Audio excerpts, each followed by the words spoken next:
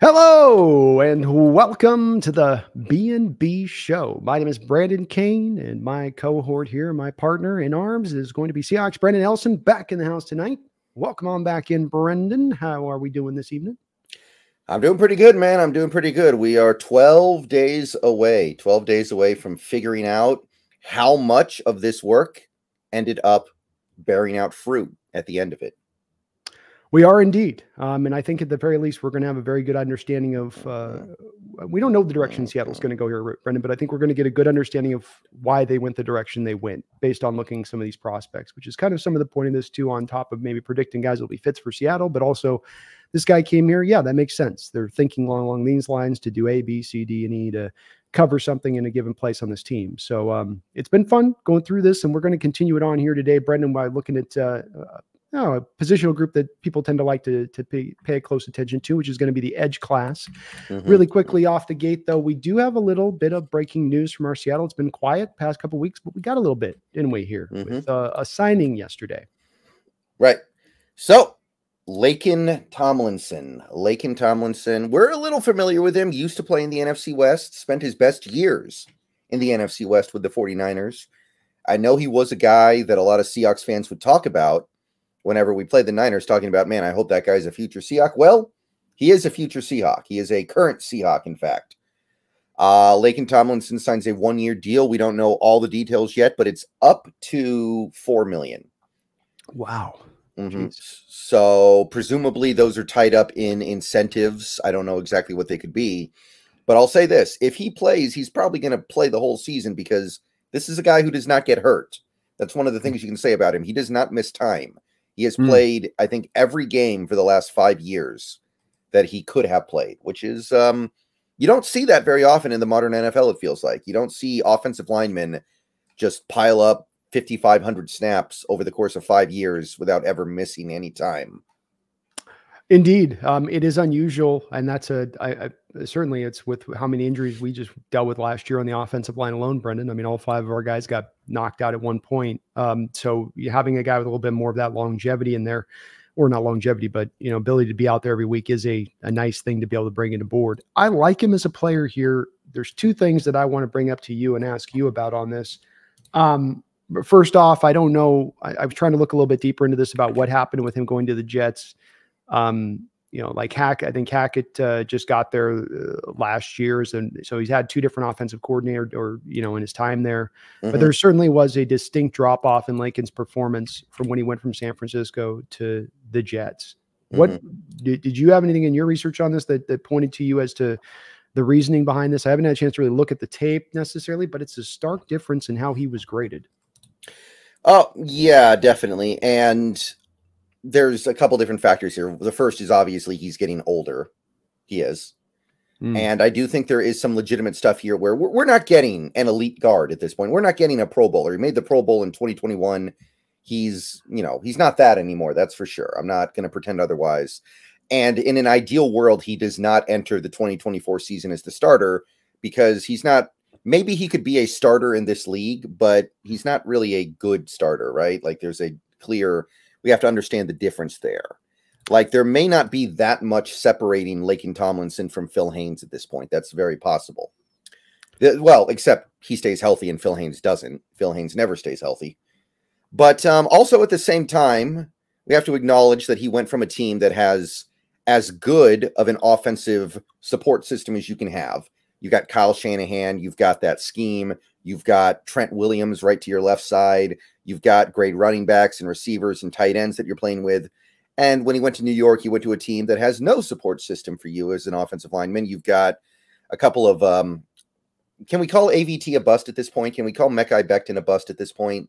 I feel like you can. Becton's in that place for sure. At least the other guy's giving you some flashes a little bit, but he certainly has been beaten all to hell along with it. So, I think, yeah, you absolutely can start to say that's legitimate with Becton. He can't get on the football field. And when he does, he doesn't play well. And you got no quarterback. You got nothing really going on except, I guess you could say, Garrett Wilson. He's been nice. Garrett's been a good player for them, but you're right about the dysfunction of the organization there. And if you have bad quarterback play, it can make offensive lines look really bad. Can it? I mean, it definitely goes in tandem. Yeah, so there is definitely a little bit of that going on here. But at the end of the day, I do think it's very fair to look at this situation and conclude that he's not really a guy you want starting for your organization. And we would definitely be well served to look at him as a backup as we go forward into this draft. So if the signing is just for that, then it's great, because he was the best guy that we still had available to us. He was the best left guard that we could get. By the way, he's played 99% of his career snaps at left guard. So that's exactly what he is. He is not a right guard at all. He's not a center at all. He plays left guard.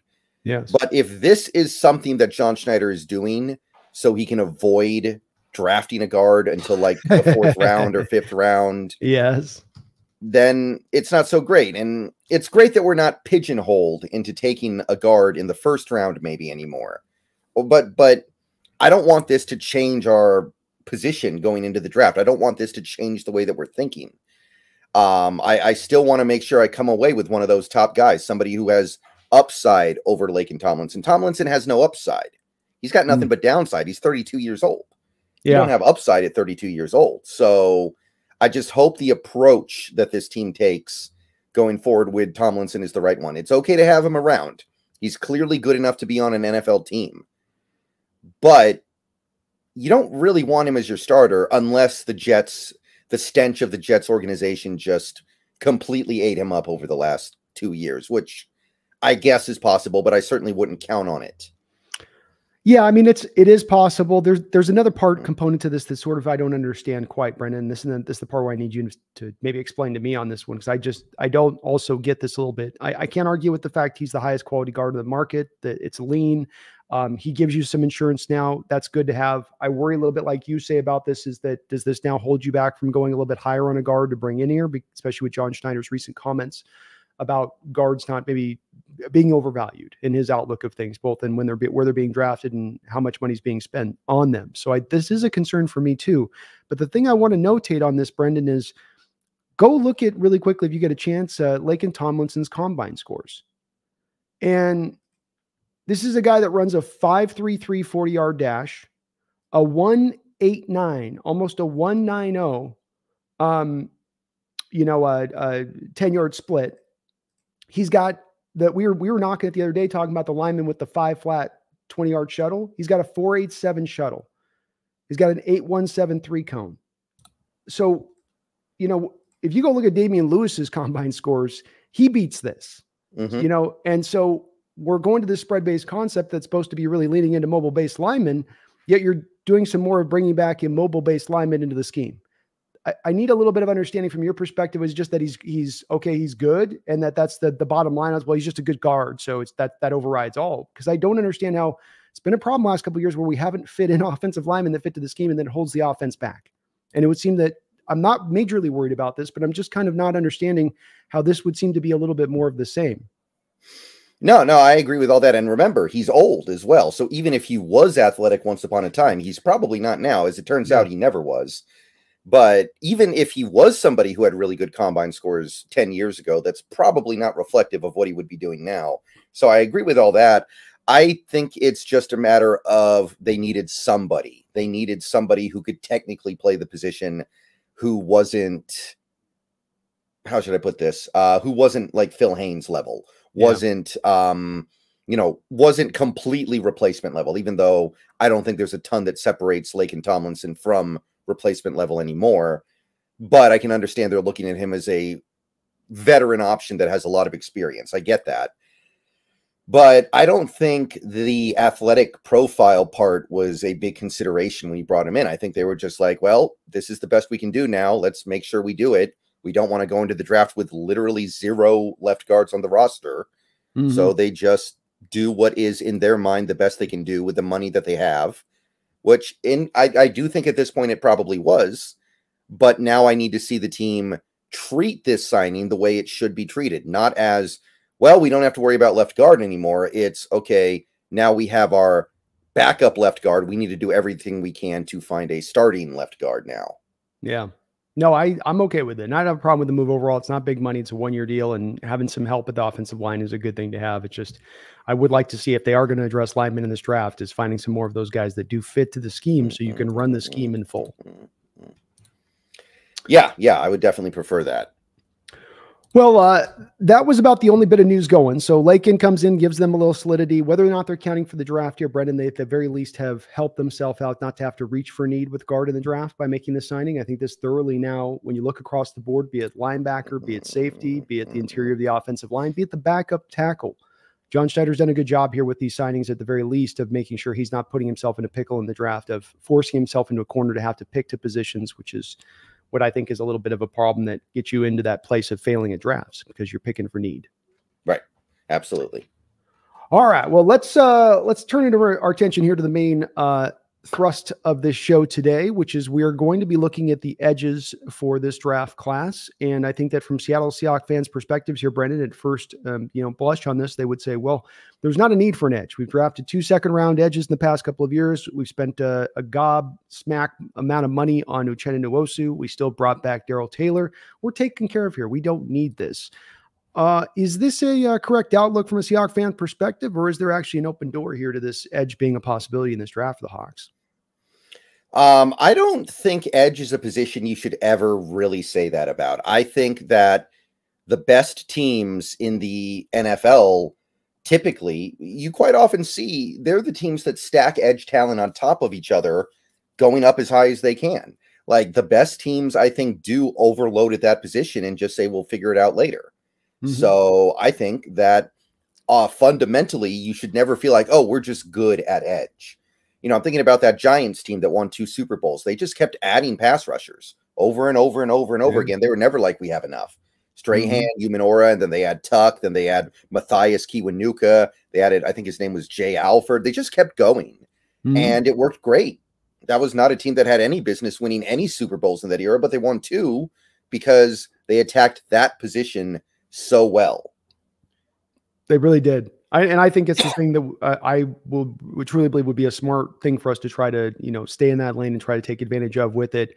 The other thing it gives you ability to, Brendan, too, is when you get out a year ahead of this, if you draft a good one, is that, you come to a decision on Uchenna next year. And if he's not holding the gate, you save the money and you've got the backup guy you can kind of go to.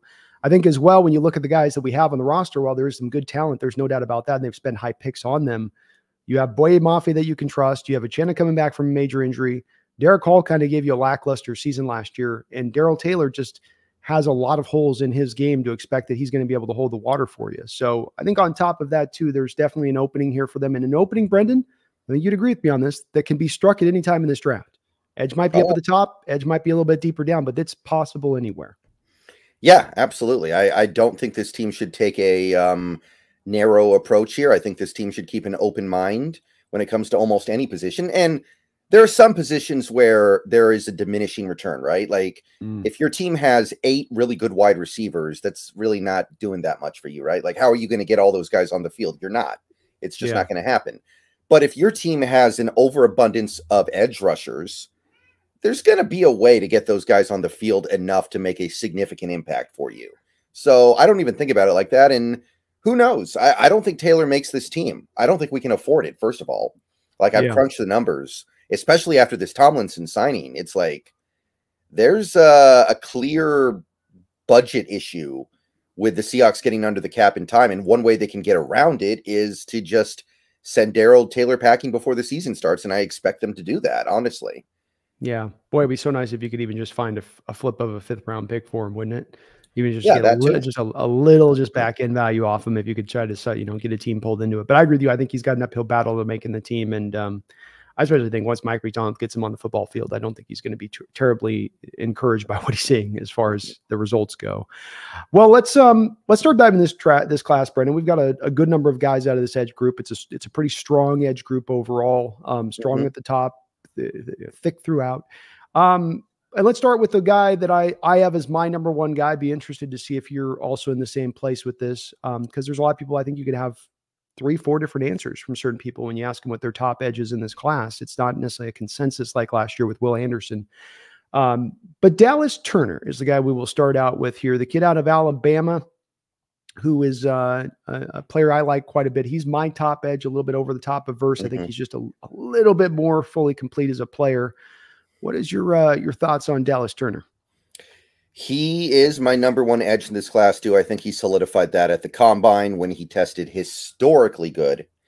Just to give you an idea here, his 40 time is 98th percentile for edge players. His 10-yard split, which is more important than the 40-yard dash, 97th percentile. Vert was 97th percentile. Broad was 92nd percentile. So as an athlete, this is historic. Like, he's a better athlete than Will Anderson. He's not a better player, but he's more explosive of an athlete. Definitely, I think. I know he only has the 1 year of big production, but that's what happens when you get stuck behind Will Anderson. Like, at the end of the day, not that he was bad in 2022, by the way. I want to say that. He was just behind Will Anderson. So he's got tremendous edge speed. Tremendous speed to the edge to get around tackles. Wins with his speed so much. He understands leverage really well. He's also somebody who can handle coverage duties. So if you play him in that 3-4 outside linebacker role and you have him drop back into coverage on some reps, he's going to be able to do that. His bend is phenomenal. And what do we talk about sometimes? Because I love talking about edge rushers. It's probably my favorite position to evaluate in the draft every year, the edge. It's all about your first step quickness and then your bend. If you have those two things, you're probably going to be good. And he has both those things. He played all over the place on that Alabama front. They used him as a 5-tech, a 3-tech. They put him on the outside. They put him hand in the dirt, 4-point stance, 3-point stance, all kinds of different stuff he did.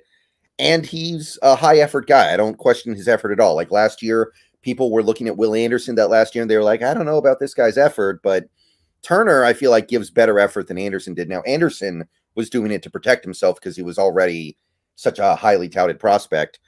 But I think that the fact that he's only 21 is also a huge selling point because as of right now, he doesn't really have pass rush moves, right? He doesn't really have moves. He has speed and he's able to use that speed really well, but he doesn't have a well-developed set of genuine pass rush moves, but he's young. He's going to develop that.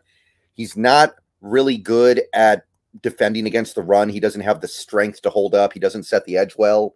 That's going to come too, I think, because he's so young.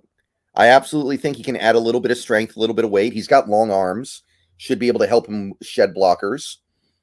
So to me, he's right hanging around that top 10 in this draft for me. And he is my number one edge. Yes. Yeah, I think Atlanta says, especially looks to me like a spot that would be a real place. I think they would jump on with him there. 22.5 sacks over the last 3 years. Every year he got better as a player. Speaking to you, what you just talked about, that at 21, will he get better? Well, he's shown a track record of walking in the doors of 5-star prospect who improved readily throughout his time there at Alabama in the 3 years. So that does, to me, should be a thing that instructs you to where you feel confident that that's going to carry through as a pro as well with it. I actually liked him a little bit. I will admit that there's some things there with him in setting the edge isn't great. I did like a lot of the snaps though there with him on the edge because he does flash those snaps too where he can set the edge, where he can, root down against those tackles. He's a little like Anderson where they look thin, but they actually really are just, there's not a lot of fat on them and they actually carry a little bit of a stronger frame than their size would indicate to me. There's a little more size, stronger power, explosion to power, whatever you want to call it. I think he's got that. You're right about the arm moves. I think he's got a long arm bull rush he can use, but there's no real hand fighting he's doing beyond that. He does have really lightning fast hands, which I think are going to help him in that development of those pass rush moves. I also feel like he's a guy that the closer he gets to the ball carrier or the quarterback, the faster he will suddenly get. You feel like there's an extra gear when he feels like he's close to getting there. Because again, we've talked about guys that have that, they can get to the quarterback, but they can't finish the deal. They can get all the way to it, but they can't quite get it done. And this is a guy that will get it done when he gets close to the QB and gets his opportunities. So top 10 player as well. And he's definitely my number one edge in this draft.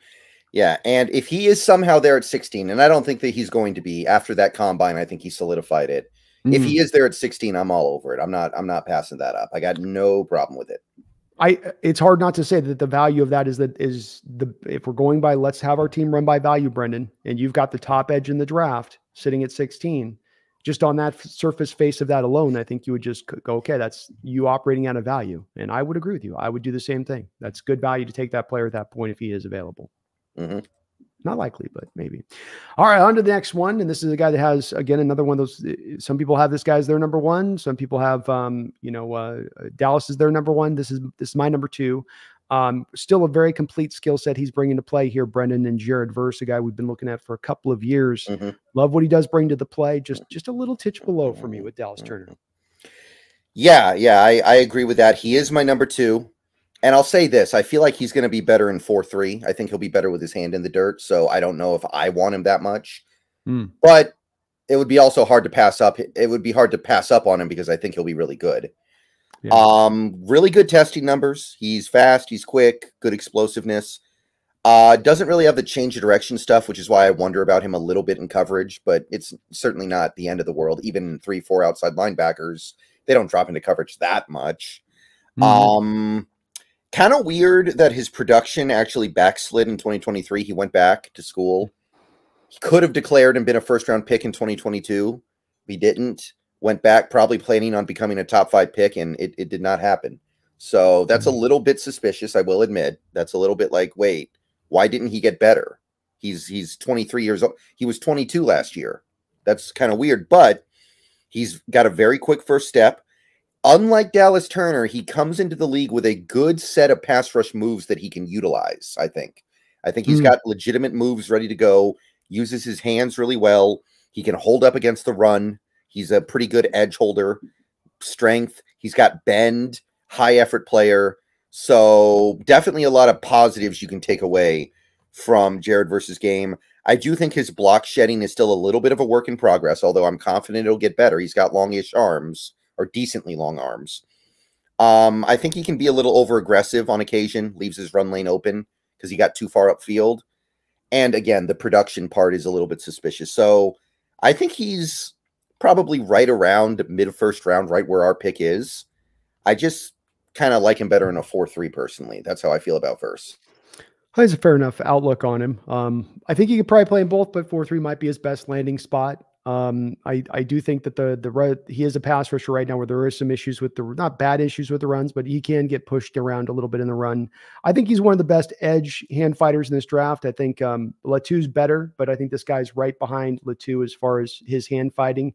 He's got the signature move with the Bosa brothers, that inside scissors, outside scissors with the Euro step, that hand swipe Euro step move that they'll do. He's really, really good with it. So you're right. He's about having some advanced stuff in his hand usage that a guy like Turner absolutely did not. I love how he rounded the arc. Another guy that I think can dip and can bend a little bit. He really flattens his route to the quarterback once he gets around that arc, which is just helps him to convert those pressures to sacks and get home with it. He really improved his tackling this year. That was an issue with him going last year. I know you're right about the improvement that didn't come with the pass rusher and the productivity there. And even how he defended the run necessarily wasn't great as far as setting edge, that there was a major improvement there. But I did think that he did do a better job of tackling, where you could see with him in previous years, he was just one of those guys that just the tackling numbers were just atrocious with him. So he came a little bit further with that. I think he's got a little bit of tight hips, not quite that pure explosiveness at 1.6 on the 10-yard split that you would have liked to, you like get him down to 1.55-ish. It's not bad, but it's also not elite, Brendan. And I do have him with a comp of, I've got him with Brian Burns and Dallas Turner with Josh Allen. You buying those comps? Okay. Let me think about that for a second here. Jared Verse, Brian Burns. Okay. Yeah, I can dig that. Brian Burns was a mid-first round pick as well, I think. He might have actually snuck into the top 10. Josh Allen. Okay. I think Brian Burns, no, he was the 20, wasn't he? Was Brian Burns top 10? I thought he was I can't remember. Yeah, I think you might be right. I can't remember for sure. That was back before I did a comprehensive draft eval with pretty much every single player, so I'm not 100% sure on that. The only reason I remember is I think we had a chance to take him, and that's why it's standing out in my mind is that we had an opportunity and we didn't. 16 is where he went. Okay. On his. All right. So okay, not a bad one. Yeah. So easy. I think it's all player. I'm with you in this. I'd be much more likely to want to jump on Dallas Turner than this one, though. This would be a little bit more of a. If I was getting 24, 25 and I'd move back and he was there, then I'm feeling good with that 16. Yeah, this is to me like right on the fence. This is like the point in the draft where I'm like, okay, I think I'm trading down now if he's the best guy left. But I'm not sure, right? He's right on that line for me. He is. He's a really solid player, but it's just there is a couple things with him taking him in the first round you wouldn't necessarily love. And as you said, didn't take that step forward. We're talking about Dallas Turner every single year improving as he's gone along. When you hit a roadblock, what's the reason for the roadblock, especially if major injury can't be the explanation? If you were healthy and good, then what happened? Did you get double teamed more? Is it that, and I didn't see as much of that off of his tape that he was just suddenly getting like all these extra chips and doubles over there where he hadn't the year before. All right, well, keeping him moving. This guy isn't as much of a popular guy, Brendan, as a top edge guy, but he's a guy that I have heard some people like and prefer more than even those other two guys. He didn't necessarily. I think there's less of these kind of people out there versus the other two, but there's a section, Brendan. And this is an interesting prospect in this draft for me. I'm gonna have a key question for you after you break down on this guy, but give me your sort of broad strokes here on Latu. I mean, the production is pretty unimpeachable. You won't find better production than this. And, he's playing, he's not playing at Troy. He's not playing at Pepperdine. He's playing at UCLA. It's a real school. So the production's really unimpeachable with him. 96.3 PFF grade last year, which is, I think, the highest I've ever seen. Highest graded edge by all of college football last year. He might be the highest graded player I've ever seen from PFF. I don't know if I've seen higher than 96.3. Ridiculous. Really good use of his hands, knows how to use his hands really well. Good variety of moves. He has legitimate pass rush moves. It's not just all speed or all strength. He actually wins on the basis of his ability to just beat guys as a technician. He always gives maximum effort. He's got some bend as well. And he understands leverage. He's 6'5", but he does do a pretty good job getting to be the low man. And those are certainly positive traits. Those are appealing traits, but I don't know. I couldn't really get into this one the way that some people are because I want to say the PFF mock draft simulator, Latu was recently ranked as the most popular pick for the Seahawks to make it 16 by fans. Like people were really into this. The injury concerns bug me because it's a neck. I think he missed 2 seasons in a row. Because this guy was a Husky, and then he transferred to UCLA after they had their really bad season with Jimmy Lake. And he missed 2 straight seasons that related to a neck injury. And, those neck injuries, one day you wake up and your career's over. It happens very quickly.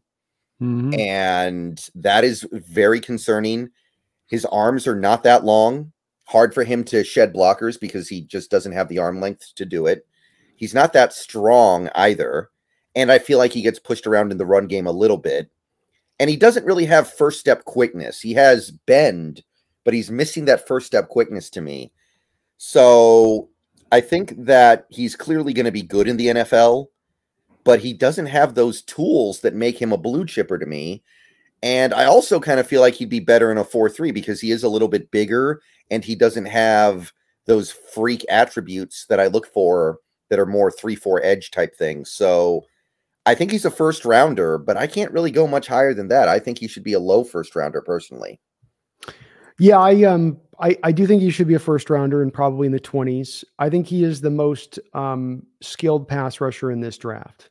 And his hand usage and his ability to have a variety of different moves and spin moves and chops, and he can go to the rip. He can set tackles up. Brendan, he's a guy that he can over a course of a 3 or 4 play set a guy up for a move that he wants to set in there and get. So he's got a plan of attack and how he goes about his business that I think is different from some of the edge rushers in this draft and why he was so highly rated.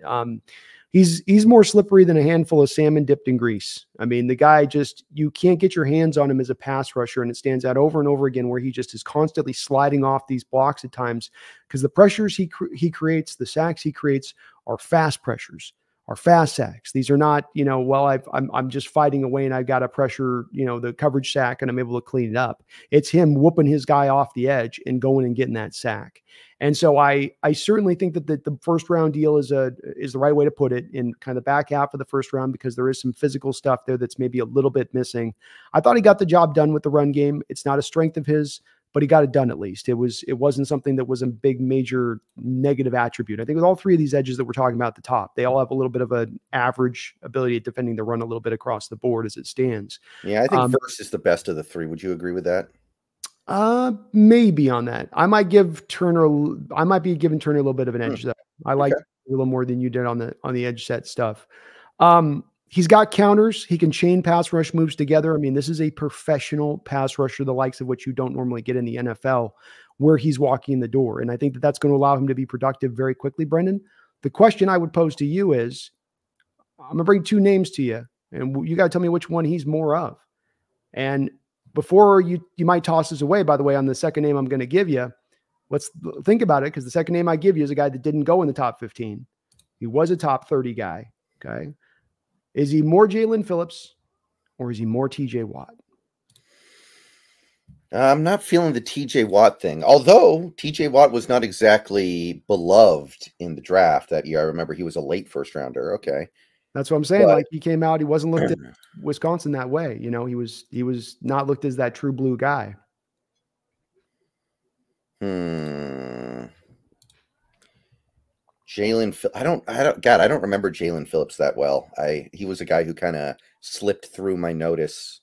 He's a Miami edge guy. He's been okay. He went from the Hurricanes to the Dolphins. So he's done okay in his career so far. You know, he's been fine. You know, he's not been bad, but he's been kind of fine. But another guy that was really heavy on hand usage and just working his hands. And that was his big claim to fame kind of coming out. I think he's probably more Jalen than TJ. And TJ, I think, had a little bit more explosiveness, just a slight more explosiveness than Latu has. Yeah. But to me, there is some comparables here between Latu and Watt, including the fact Watt went in the back of the first round. It wasn't clear to people this guy's going to be a future defensive player of the year, you know, multiple time defensive player of the year.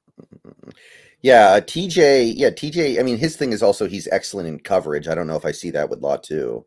No, I would say just as the pass rusher on the comp with that, the usage of the hands, the having a variety of moves they can call upon in their bag, setting pass rushers up, chaining moves together. That's the thing where I see with him, there's some comps to me with TJ. I think TJ's got that little extra explosiveness that allows him to also then really challenge you from an athletic standpoint where Latu can't. Yeah. But I do think he's going to be able to at least walk in the door, Brendan, and give you pass rush from day one and be pretty confident in that. Can you rely on him 3 downs and all that? Maybe not, but he will give at least you that. Right. And I don't know if the first two guys we talked about necessarily are going to be just ready to roll day one as much. So I think the floor is there and he's going to hit it to it quickly. Now, maybe he just doesn't have the ceiling of the other guys. That's kind of how I feel too.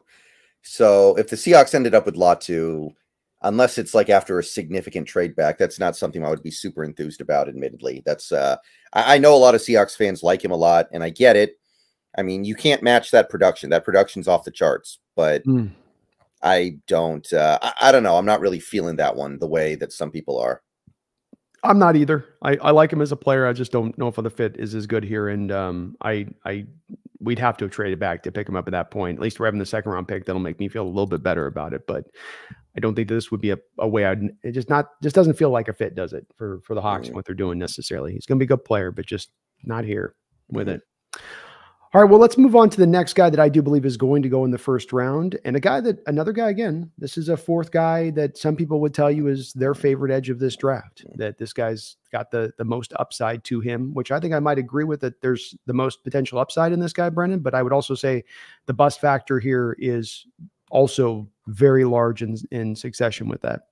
What do you think about Damian Chop Robinson? He is a really, really interesting mix of traits here. Really interesting stuff going on with Chop. And I've come around on him pretty positively. I like him. I'm intrigued. We need to be a little bit careful here because there are some things, but this could be, I mean, Penn State produces yet another player that doesn't really produce in college, but has incredible physical abilities. Like, we've seen this before. And sometimes it works, sometimes it doesn't. But he's got good size, 6'3", 254. The testing was off the charts. It's basically Dallas Turner level, except he had a lower vertical. And his 20-yard shuttle was awesome too. So his change of direction's on point. So I think he'd be a great fit for a 3-4 because he can do some of the coverage stuff. He's got the short area quickness, they call it. His arms are pretty short, 32.5 inches. That's a little bit tough. That's unfortunate. That's something that he cannot do anything about. His arms will never be longer than they are now. No. Also, not very impressive would be the production, right? Like at Penn State, he has 9.5 sacks over the last 2 years, 41 tackles. PFF grades are incredible, though, by the way. They love him. They put him up in the 90s both years, the last 2. I saw that. Yeah, so he's doing something right. I love his burst off the edge. I love his speed. He's shown the ability to drop into coverage at Penn State, so it is something that he's actually put on tape. His motor never stops running, high effort. I don't think he lacks production for laziness. He's got strength for an edge player as well. He's stronger than most of these edge guys. And he's got the bend. He's got that first step quickness and bend combo to crush you around the edge. Now, the short arms are a problem, and they do affect him. He's not a very good tackler, and he doesn't shed blocks well. Both those things are because he's got the short arms, partially at least. He doesn't really have a lot of pass rush moves yet. Needs to add some legitimate moves, and he's only 21. I'm confident he's going to add these things.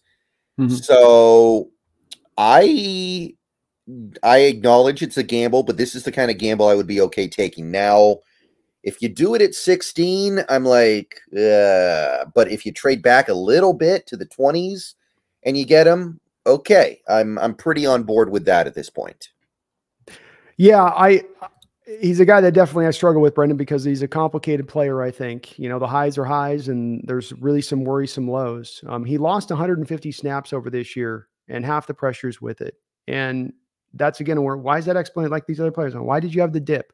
And I think that when you talk about a guy getting his snaps reduced, Brendan, where the more it gets to a sample size level of time with PFF, the better it seems to work in the player's favor most of the time. The games I watched, he would go quiet for very large swaths of the game. He just wouldn't do anything. He just disappeared, basically. Heavily rotated through on top of having big swaths of the game where he does disappear. He is hyper athletic. He moves better laterally than most any edge that you will find out there. He is pure explosion off the snap, no doubt about that. And as I said, the upside is there with him. I think, though, that I tend to find myself more in alignment of saying, though I can acknowledge the upside, if I was to be a betting man as to whether he's hitting upside or whether he's going to just be kind of raw goods that never kind of gets fully round out and he's got to lean just kind of purely on how quick and fast he can try to be around the edge, which will work at times. I just think that limits a bit of his upside there. And I going in the first round for a guy like this, man, I don't like taking the first round risk on a guys that have that hasn't really produced, but we can see the upside there, but we're not sure if he's really going to reach it with a lot of confidence. I think you want more confidence that he's going to reach that. You know, I mean, what would you put his chances of hitting that upside based on what you saw with him? 50, maybe 55%? I'm a little bit higher than that because I think he's got a high motor and I think he's only 21. So he's going to improve in some of these areas. I think it's higher than that. There is definite bust potential here and it is concerning, but I like this more than Latu personally. To me, Chop could become like a superstar in this league. I don't know if Latu can ever be a superstar because of his physical limitations personally. I think that's a fair way of looking at it. I do. And he sets the edge in the run game as strong as any of these guys that we've talked about so far. So it's a notable part to consider with him is that he is really good against the run. And it's not just sort of getting by like some of these other guys we've talked about at the top here. They're kind of just getting by. You know, they're playing at kind of an average level at college. It'll be at about an average to a slightly below average level, maybe at the pros.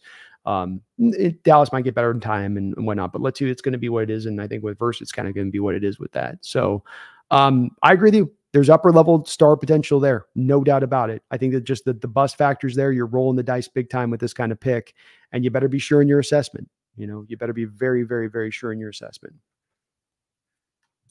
Yeah, I agree. And I mean, he's the kind of guy that can get people fired, right? I would say that. He is the kind of guy that gets people fired, but I'm intrigued. And I can't take him at 16. It's got to come into the 20s if you're grabbing him. You can't be going 16 with this kid. Yeah, I'm not going 16. Yeah. 25, 26. Okay. I can get there. I'm much happier there to do that at that point with his potential than lower. Mm-hmm. All right. Well, let's keep it moving here from one Robinson to another Robinson. And this is one of my pound the table guys in this draft, Brendan. This is one of my, I'm pounding the table for this guy. Loved his tape. He is a unique edge in this class. He is, in my opinion, the best power edge that we have in this draft. What are your thoughts on Darius Robinson out of Missouri? Well, I like him a lot. I do. I wonder how this is going to work, though, because he is much bigger than these other guys we're talking about. He's at 285 pounds. So is he a 5-tech? Does he slide inside? Like, what are we, what exactly are we dealing with here as a player? Because the player, I'm super into it, right? 34.5-inch arms. Testing numbers are good if compared to interior defensive linemen. They're certainly not good compared to edge players. Mm-hmm. He's an excellent run defender. He's very physical the way he plays the run. He's got really strong hands. He can just move blockers with his hands, get them out of the way, go make a play on the ball. Excellent stack and shed game. He has the best stack and shed. He has a better stack and shed game than any edge that we've talked about so far in this draft. The way he sheds blockers is pretty remarkable. He's quick enough and he's got enough burst to chase down plays to the other side of the field. Like, you know, when they run to the opposite side, he can chase down. And he's a powerful player. I just don't know if he's quick enough to play on the edge in a 3-4 defense. I don't know if he can be that outside linebacker. He's got a somewhat limited set of pass rush moves. Short area agility is just not really there. And as of right now, he's mostly just a bull rusher. He doesn't have a lot of moves, in my estimation. He's mostly just a bull rusher. But if you can find the role for him, I do like him a lot. I put an early second-round grade on him as an interior defender. As an edge player, you're going to have to kind of convince me that this can actually work. Well, I don't think that if you were to take last year's version of Jadeveon Clowney 10 years removed from the draft and have him run his testing numbers out, I think that they would probably be very similar to what Darius Robinson posted. And if Jadeveon Clowney can go out and have the best year of his career as that power edge in this defense, why cannot Robinson then fit in the same way? And the strong hard edges is the big part of what McDonald wants to set at the forefront of his defense. I think that there's almost no doubt in my mind that they're going to seek to find one in this draft. Is it Darius or is it Marshawn Kneeland later on? You know, we'll see with that part of it. But he has a unique ability to control physically the tackles, and that's the part to me that really comps to a guy. I don't think he's Clowney, but that comps to Clowney in the similar way where he gets his hands on the tackle. That tackle's not controlling him. He's controlling that tackle. And with this guy, you see him constantly. It's not even a bull rush. He's just sort of flinging back and forth the lineman until he can kind of get him to a side where he can just throw him away and then get to the quarterback. But over and over on tape, you see him controlling the tackles. Not them controlling him, not him off balance, but him giving it to them.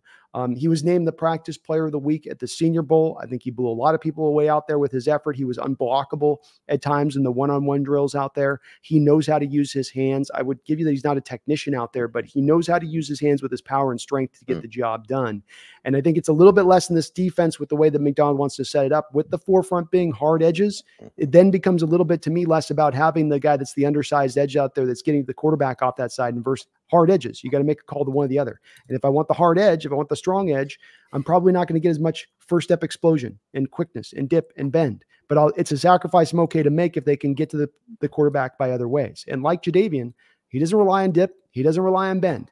He's going to get there with power. He's going to get there just basically, you know, mauling the guy across from him, and then eventually we'll get to the quarterback. And this guy does the same type of stuff, I think. Early second round grade as well. Yeah, I mean, I thought about the Clowney thing. I thought about the Clowney comp. But isn't Clowney a good deal like quicker than this? Like, he's more athletic than this. So I don't know if I can see it through that lens quite. When the Clowney that came out 10 years ago, yeah, the Clowney that tripped on a sprinkler head in his rookie year and jacked his knee up and he wasn't able to bend. You know, he himself has said he can't bend the same since he suffered that injury. Yeah, I think that, as I was saying, I think if you took Jadeveon Clowney right now and you ran him to the combine and you ran him through testing scores, I bet he'd be pretty damn close to 4.95, 1.73, 10-yard split. I don't think he's rocking 1.63, 10-yard split. Because I don't think you frankly see that from Clowney on tape. How many times can you remember the last couple of years, even when he was in Seattle, blowing past a guy off the edge? You know, you don't see that. And it's just not his game, but he can still be effective that way. You know, I'll give you most edges, you want them to win that way, but it doesn't mean it has to be the only way where there aren't other edges that can win that way, especially when it's a true fit to what the defense needs, where I think in particular in this defense, that hard edge is a very important thing for McDonald to make sure that, you know, he's taking that run game away from you. Yeah, I could see it with Kneeland, right? I can see it with Kneeland, who we will talk about in a few minutes here, I assume. because I'm sure we both looked at him and are both interested because the Seahawks have met with him at the Combine. But I can see it more with him. He's a good deal more athletic than Robinson, and he's also a little bit smaller. He's like 20 pounds lighter. Yeah. So I can see it a little more there. I think it's definitely a backup option. And admittedly, I watched a little bit of tape of Nealon, but there's only so much tape available from the Western Kentucky or wherever he was operating out of versus Robinson, where you can see so much more of the tape. And I do like Nealon as for what he brings, but I think Robinson would bring more of it better if you were to take him. But I understand if not too. There's gonna be some good games here at this time. Yeah, I certainly like him. I just wonder where he fits in here. And I mean, wherever he fits in, I think he's going to do really good because I like him. But I do wonder if he ends up playing like the 4-eye role.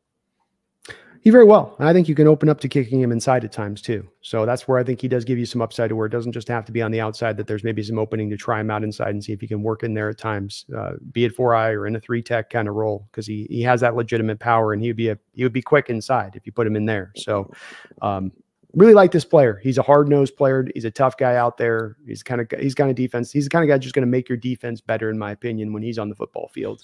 And boy, listening to some of those coaches talk about trying to block him out there on a weekly basis in college football, they did not like it. It was not a good time for them on trying to figure out how to deal with him. Right. All right, let's move on to the other edge out of Penn State. Another very talented kid out there. They're kicking out 2 of them in this draft, Brendan, and a little bit lesser known guy, maybe not quite as athletic as Chop. Adisa Isaac, 6'4", 247-pound edge from Penn State would be the other guy we're looking at in this draft, who I've got a current late second round grade on him, is what I would put there with him. But another interesting player. Did you have a chance to take a look at Adisa? Yeah, I did. My concern with him, because there are some good things. I like his hand usage. I think that he can play standing up or with his hand in the dirt, which is nice. He's got good lateral quickness. He's got good burst. He can chase plays down from the backside. He's got some nice counter moves that he can use. He does come into this league with some pass rush moves to bring to bear. But to my eye, a lot of his production was simulated pressure, right? Where you have those unblocked plays. Like he's got over the last 2 years, 11.5 sacks. I feel like a lot of them he was completely unblocked because he was involved in a stunt or a twist and ended up nobody was covering him. So that kind of threw me a little bit. I think his anchor's a little bit weak. I feel like he struggles to diagnose run plays. He doesn't really diagnose them the way you would like. And he doesn't have elite twitch, which if he had elite twitch, he'd be a much higher pick than this. So I get that. But yeah, I wasn't really into Isaac that much. I was more like a 4th rounder on him. Oh, okay. Yeah, I just I like the quickness, the bend, the dip, effort, fight, athletic. He brings, I think, some nice things to the table that you like on all edge rushers right out the gate. I don't think he's a lead in any one area, but I think he checks a lot of boxes down the line in his play. I think he plays the high effort. He flies around the football field. You see him just giving everything he's got on every play, which I liked. He's a good stunter, but that's a little bit of the simulated pressures you just talked about that does definitely show up at times with him. Decent pass rush moves. I do see a little bit of the late second though with him because he's got the arm length, the size, and I think he can bring some things to the table to be a solid guy in this league off the edge. Don't see star potential with him, but I think that there's a solid floor where he's going to be able to at least give you a rotational guy in there with some upside to start long term. Yeah, I don't know. I just didn't see him win a lot when he actually had a blocker engage with him, and he can get better. He's only 22. Another Penn State guy might be another guy who ends up being a better pro than college player. But I don't know. I wasn't in love with it. Yeah, I get it. There's definitely some refining of the tools that needs to go down with this kid to get him to where he's going to go. But I do just with that effort and what he does have as a skill set, I think it'll be enough to find some floor in this league somewhere. Well, let's keep it moving here. We're actually going to turn for me towards what's going to be now the 3rd round. So for me, Brendan, we've gotten through all the 1st or 2nd round guys. Did you have a 2nd round graded guy left on your list? Let me see here. I actually had Chris Braswell in my 2nd round. I liked him more than I think most people do. Really good testing numbers. He showed his speed and his quickness. He's got power as well. Like I think he's really well balanced. He's got power and speed. He gives effort at all times. He's got a very quick first step, really hard to stay in front of him. And he's also got a bull rush. He can push tackles deep into the pocket with his bull rush. And he's actually got some legitimate pass rush moves. I think he's got some legitimate ability to actually win as a technician. He holds up against the run, and they dropped him back into zone coverage sometimes, and he was fine. So if you have him as your 3-4 outside backer, I think you're going to do really well with that. Now, he doesn't have top-level bend, admittedly. He doesn't have the great pass rush bend that you would prefer, which, I mean, I don't want to downplay the importance of that at all, because bend is such a big part of whether or not you can get to the quarterback. Lateral movement skills aren't that great. He's not going to be a good enough mover to play man coverage. Not that that's a big deal. I'm not going to make a big deal about that. Arm length is okay, not great. And he only has 1 year of production. But again, when you're on Alabama, you're going to get stuck behind some really good guys until your last year most of the time. He was stuck behind a really good year his whole career. A really good guy his whole career. So the combination of speed, strength, effort, pass rush moves, I feel like he's a second rounder. Yeah, I've got him in the third, so I'm not too far away from where you're at in your outlook of him. I think he's one of the stronger edges that we have in this class. That's not a power edge guy that's 285, right? A guy that's at that 250 edge weight, but then is actually really, really strong, which I think he is. He's really good about dipping off of engagement where, you know, they lock up hands and then he just sort of dips under you. He doesn't have the bend, like you say, but just a little bit of that dip, which can help out a little bit. I think he's a really, really good edge at setting the run. One of the better ones in this class at being able to just power back tackles with ease at his size and control things in the run game, be it set that edge or get off the block, go make the tackle if the ball carrier is coming near in your zone. I think your point about the lateral stuff is also really a key point with me on him. Why I dropped him in the third round is I don't think just that the lateral movement is below average. I think it's a little labored.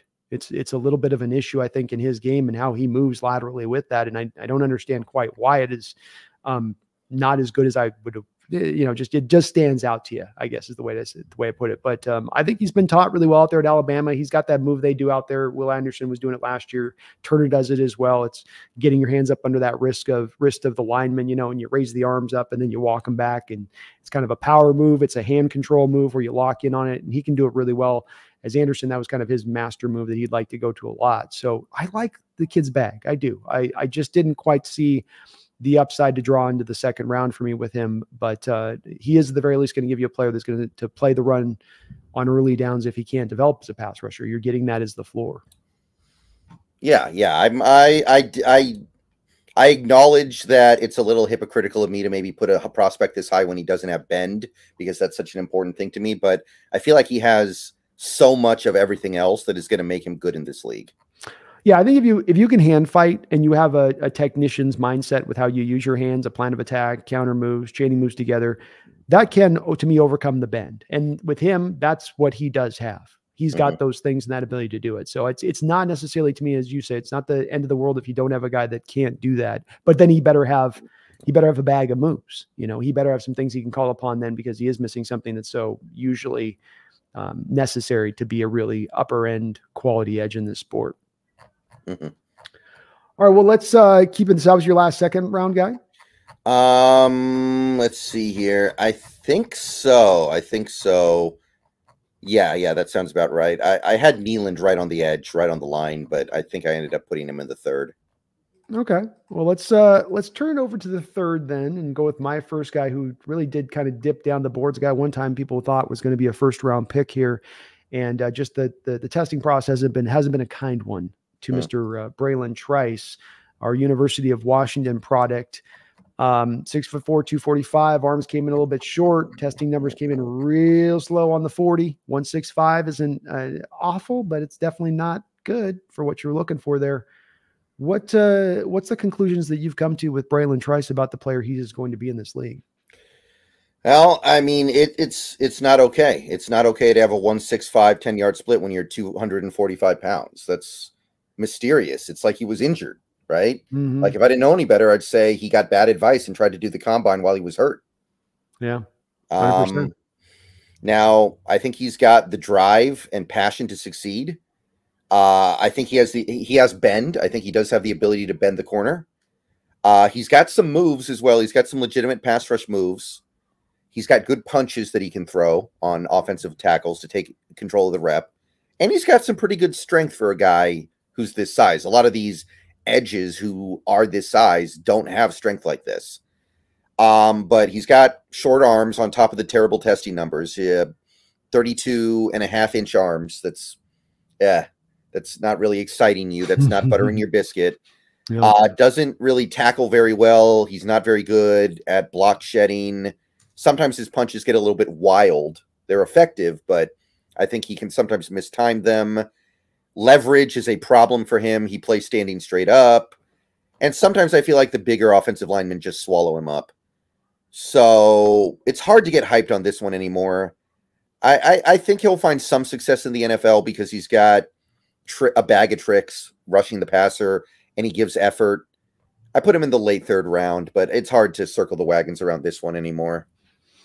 It is. You're looking for that track record of a guy that's at 165 at his weight, and I think he had to thin down to get to 245. He does play bigger than that on the football field, and so he is kind of falling that lanes where he's not quite a quick guy, and he's also not quite a power guy. He's not quite a pure technician guy, though he's got good hands. He does have a smart plan of attack, and he does execute it well, Brendan. But I do agree, there is a bit of some ups and downs here with him. I do love his little ghost move, spin move, inside rip. He's got a couple things, and he can go between the two of them to keep the tackle guessing. So he does set up the tackle and what I was seeing and how he puts his moves together out there, playing and play out. But I did think with where he's normally, I think he played 255, 260. And I did feel like, he did improve on the run this year from 2022. It did get a little bit better from where it had been. But I still feel like for a guy that size who's not bringing the quickness, I want the run defense to be better at that point at your size. I want you to be more solid on that area. And unfortunately, it's a bit of a question mark for him coming into the league as a run defender right now and what he's going to bring there. Average athleticism, the further he goes in space, the more you feel his lack of explosiveness. And these are the things that kind of dip him down, but it does speak to the fact that he can have those dips, Brendan, and you still end up putting him in the 3rd round because the guy gets to the quarterback. And he understands how to do it. And he's shown it for 2 years. He's created a gobsmack of just pressures across the board on top of the 17 sacks or whatever he's had in 2 seasons. So I do think he's going to bring something to the league. But there's some worrisome parts here that have sort of cropped up here once we got through the draft process to really look at his measurables and where he's at. I mean, he had to slim down to 245 and still 472. So I think that's right. Your natural weight's 255, 260. So what does that mean? You're a 4'8" guy at that weight then? Yeah. And, as someone who watched the Huskies all year last year, I thought he started out really slow. And by the end of the year, he was really going. Second half of the year, he really turned it on. So I was kind of intrigued by him, but then it's really hard to get hyped on a guy who tests like that. I know it's just testing numbers, but that's tough to overcome. I tried when I looked at last night and prepping for the show, Brendan, was going back and looking at guys. Specifically what I locked in is, give me a guy at 245 pounds running a 165 10-yard split and give me that guy who's had success over the last 10 years in that range. And I wasn't able to really find much in there of a guy that was able to be successful at that point. If you're going to be the 165, then it's 265 you should be coming in at. You should be a big edge at that point, kind of down at that split. And he might be in a little bit of a no man's land with these testing numbers and just his explosiveness, athleticism to be able to withstand it at the pro level. All right, well, let's keep it moving here to my, in fact, I probably have this guy ahead of Trice. So I got a little ahead on my 3rd round here. I'm with you. I think Trice is more of a late 3rd round guy at this point. A guy that is raised up on my board quite a bit, and I've liked for a while here. Don't know if he'll be as much of a fit for us, Brendan, because he's a little bit of a smaller cat. But that's going to be Muhammad Kamara out of Colorado State. I thought a really, really fun edge to watch on tape. Yeah, I took a look at Kamara, Colorado State, the Rams. Really good testing. Ran fast, quick, 158, 10-yard split. Explosive as well. Production over the last 2 years has been great. A lot of these, it seems like a lot of these defensive front 7 guys had their production really drop off in 2023 from 2022. This guy didn't. No. 13 sacks last year. Over the last 2 years combined, he has 33 tackles for loss. Got really good get off at the snap. His first step is like very, very quick off the snap. Plenty of pass rush moves that he can throw at linemen as well. He's got legitimate moves. He's somebody who keeps fighting and will keep countering and countering and countering until he wins the rep. He can stack moves on top of moves until he wins. He's short, which does come with problems, but it does allow him to win the leverage battle. Shit. Hopefully I didn't just mess up my deal here. Shit. You okay? Yeah, hold on. Okay. I don't know if I should keep talking or not, so I'm just going to nod and let him sort this stuff out real quick. All right, keep going. My bad, Darren. No problem. I think he sets the edge against the run well. Some of the issues that I found with him where he bends at the waist into contact. He doesn't like stay balanced when he's engaging. He gets a little overeager and he bends at the waist, which is something that coaching should be able to clean up. Misses too many tackles. Doesn't really have bend also. So pretty exciting 3-4 edge prospect. I put him in the early 4th or late 3rd. I did come around on Kamara pretty well as I explored him. Yeah, I just thought he was an absolute just dynamo coming off that edge. He's an edge attacker, Brendan. He presses that arc, and he really, that 1.58, it might not even capture fully his 10-yard split with how quick it really, I think, truly is. And I just kind of kept coming back to again and again, loving every snap after snap, what I was seeing from effort, from having a plan of attack and using his hands. He's got dip, he's got bend, he's got the first step quickness. He checks a lot of boxes here. Now, 6'1" is definitely troublesome, but then he almost comes in with the well over 32 arms. So, I mean, those aren't long arms, but it's also not obscenely small. Like 31 inches would have been horrible on him, right? At 6'1", you go, oh, that's just not going to work. He'll kill you on the backside of the run game if you leave him unblocked. He's one of those guys that you're going to try to run an edge run out here or a pitch play out here. He'll catch back up to it if you don't try to put an arm on him. I love the hustle and fight, just gets after it. And he understands how to rush the passer. He can get skinny. And there's so many little things he does as a pass rusher that you want to see from pass rushers in general. And he's got them all kind of in his bag to utilize. It's really hard to find the holy trinity skill set, Brendan, of quickness, dip, and bend. You mentioned quickness and bend. I agree with you. Those are two things. I'd offer if you can put dip in there as well. If I can dip down and then get to a bend after I've had first step quickness and explosion, that makes me naturally a really tough pass rusher to deal with. Doesn't matter what hand fighting I bring at that point. That's good to bring that too. But I've been able at that point to really establish myself as challenging you as a tackle because I'm going to test that athleticism every time getting the edge with that at that point. So I did like him early in the 3rd round. I think he's going to have some good upside to his game, even at 6'1" here, Brendan. And that's the worry I have as much as anything with him. It's just that 6'1" size, how that's going to work, and maybe not as long arms. But I just feel like his explosiveness will translate and he'll find a way to at least be productive, if not fully a starter in this league, that he will get to the passer and that he will be good against the run and be a good overall player, even if in short bursts. Yeah. I'm into him as well. I think I would wait until the late 3rd, but I think 3rd round is about where I ended up on him. Kind of close between that and the early 4th, though. I get it. And 6'1", how many edge rushers do we have in this league right now, Brendan, with 6'1" that are doing anything? You know what I mean? Yeah. Didn't the Saints have that one guy for a while who was pretty good, who was really short? I can't remember his name. Did they? Who were we thinking? Oh, yeah. Back in the day. You're thinking a little bit a while back, right? Yeah. I think I know what you're talking about. Yeah. There's been a couple of them, but yeah. Can't remember the name, but I know they exist. You're dealing with that 6'5" tackle and you're 6'1". It's tough. Uchenna's a little bit undersized, right? He's 6'2" or something. Are we really going to grandstand over 1 inch here? Yeah, I know. I don't think so. So do you think if you're picking, you obviously late 3rd round, you're picking him there. If the Hawks trade back and they have an early 3rd round pick, are you a yay on that kind of deal at that point with him, or is that still too early then for you? Early 3rd. I mean, I wouldn't be angry about it, but I would still be kind of like, I don't know if what he has is enough to justify early 3rd, but I wouldn't be upset about it. At the end of the day, we got a player that I liked. Yeah. I'd be excited about him. He's another guy that might be a pound the table guy for me in this draft where I love the tape so much that I go, I don't care. I'll do it. If in the 3rd round, I'm jumping at that point, I'll be perfectly happy with it. Well, I had a pretty thin 3rd round group here, Brendan. It was Trice, Kamara, and Braswell for me. Did you have any other 3rd round guys that I might have missed here? I know you had Nealand. Yeah, there was Nealand. I had him in my 3rd round. I also had one other guy. I don't know if you have this guy or not. Jonah Ellis. I do have Jonah Ellis. Yeah, I've got him in the 4th. Okay, yeah, I did have Jonah Ellis in my 3rd. And was that it? I think that is... No, I had a Gabriel Murphy as well, actually. Oh, wow. You like Gabe. Okay. Well, let's do Jonah first. So Okay. give me the goods from your standpoint on Jonah, kid out of Utah. All right. Hold on one second here. I lost my place in my overly large document here. 300 pages. One day I'll publish it, but nobody's going to read it because it's 300 pages. Who am I kidding?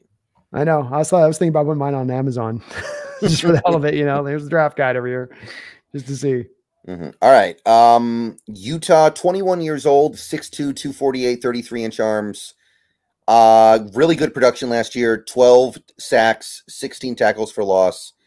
He's got a wide range of pass rush moves. He's coming out of college at 21 years old, ready to put the moves on people. High effort, goes until the whistle blows, always the low man in leverage. He's 6'2" and knows how to get low, sinks the hips.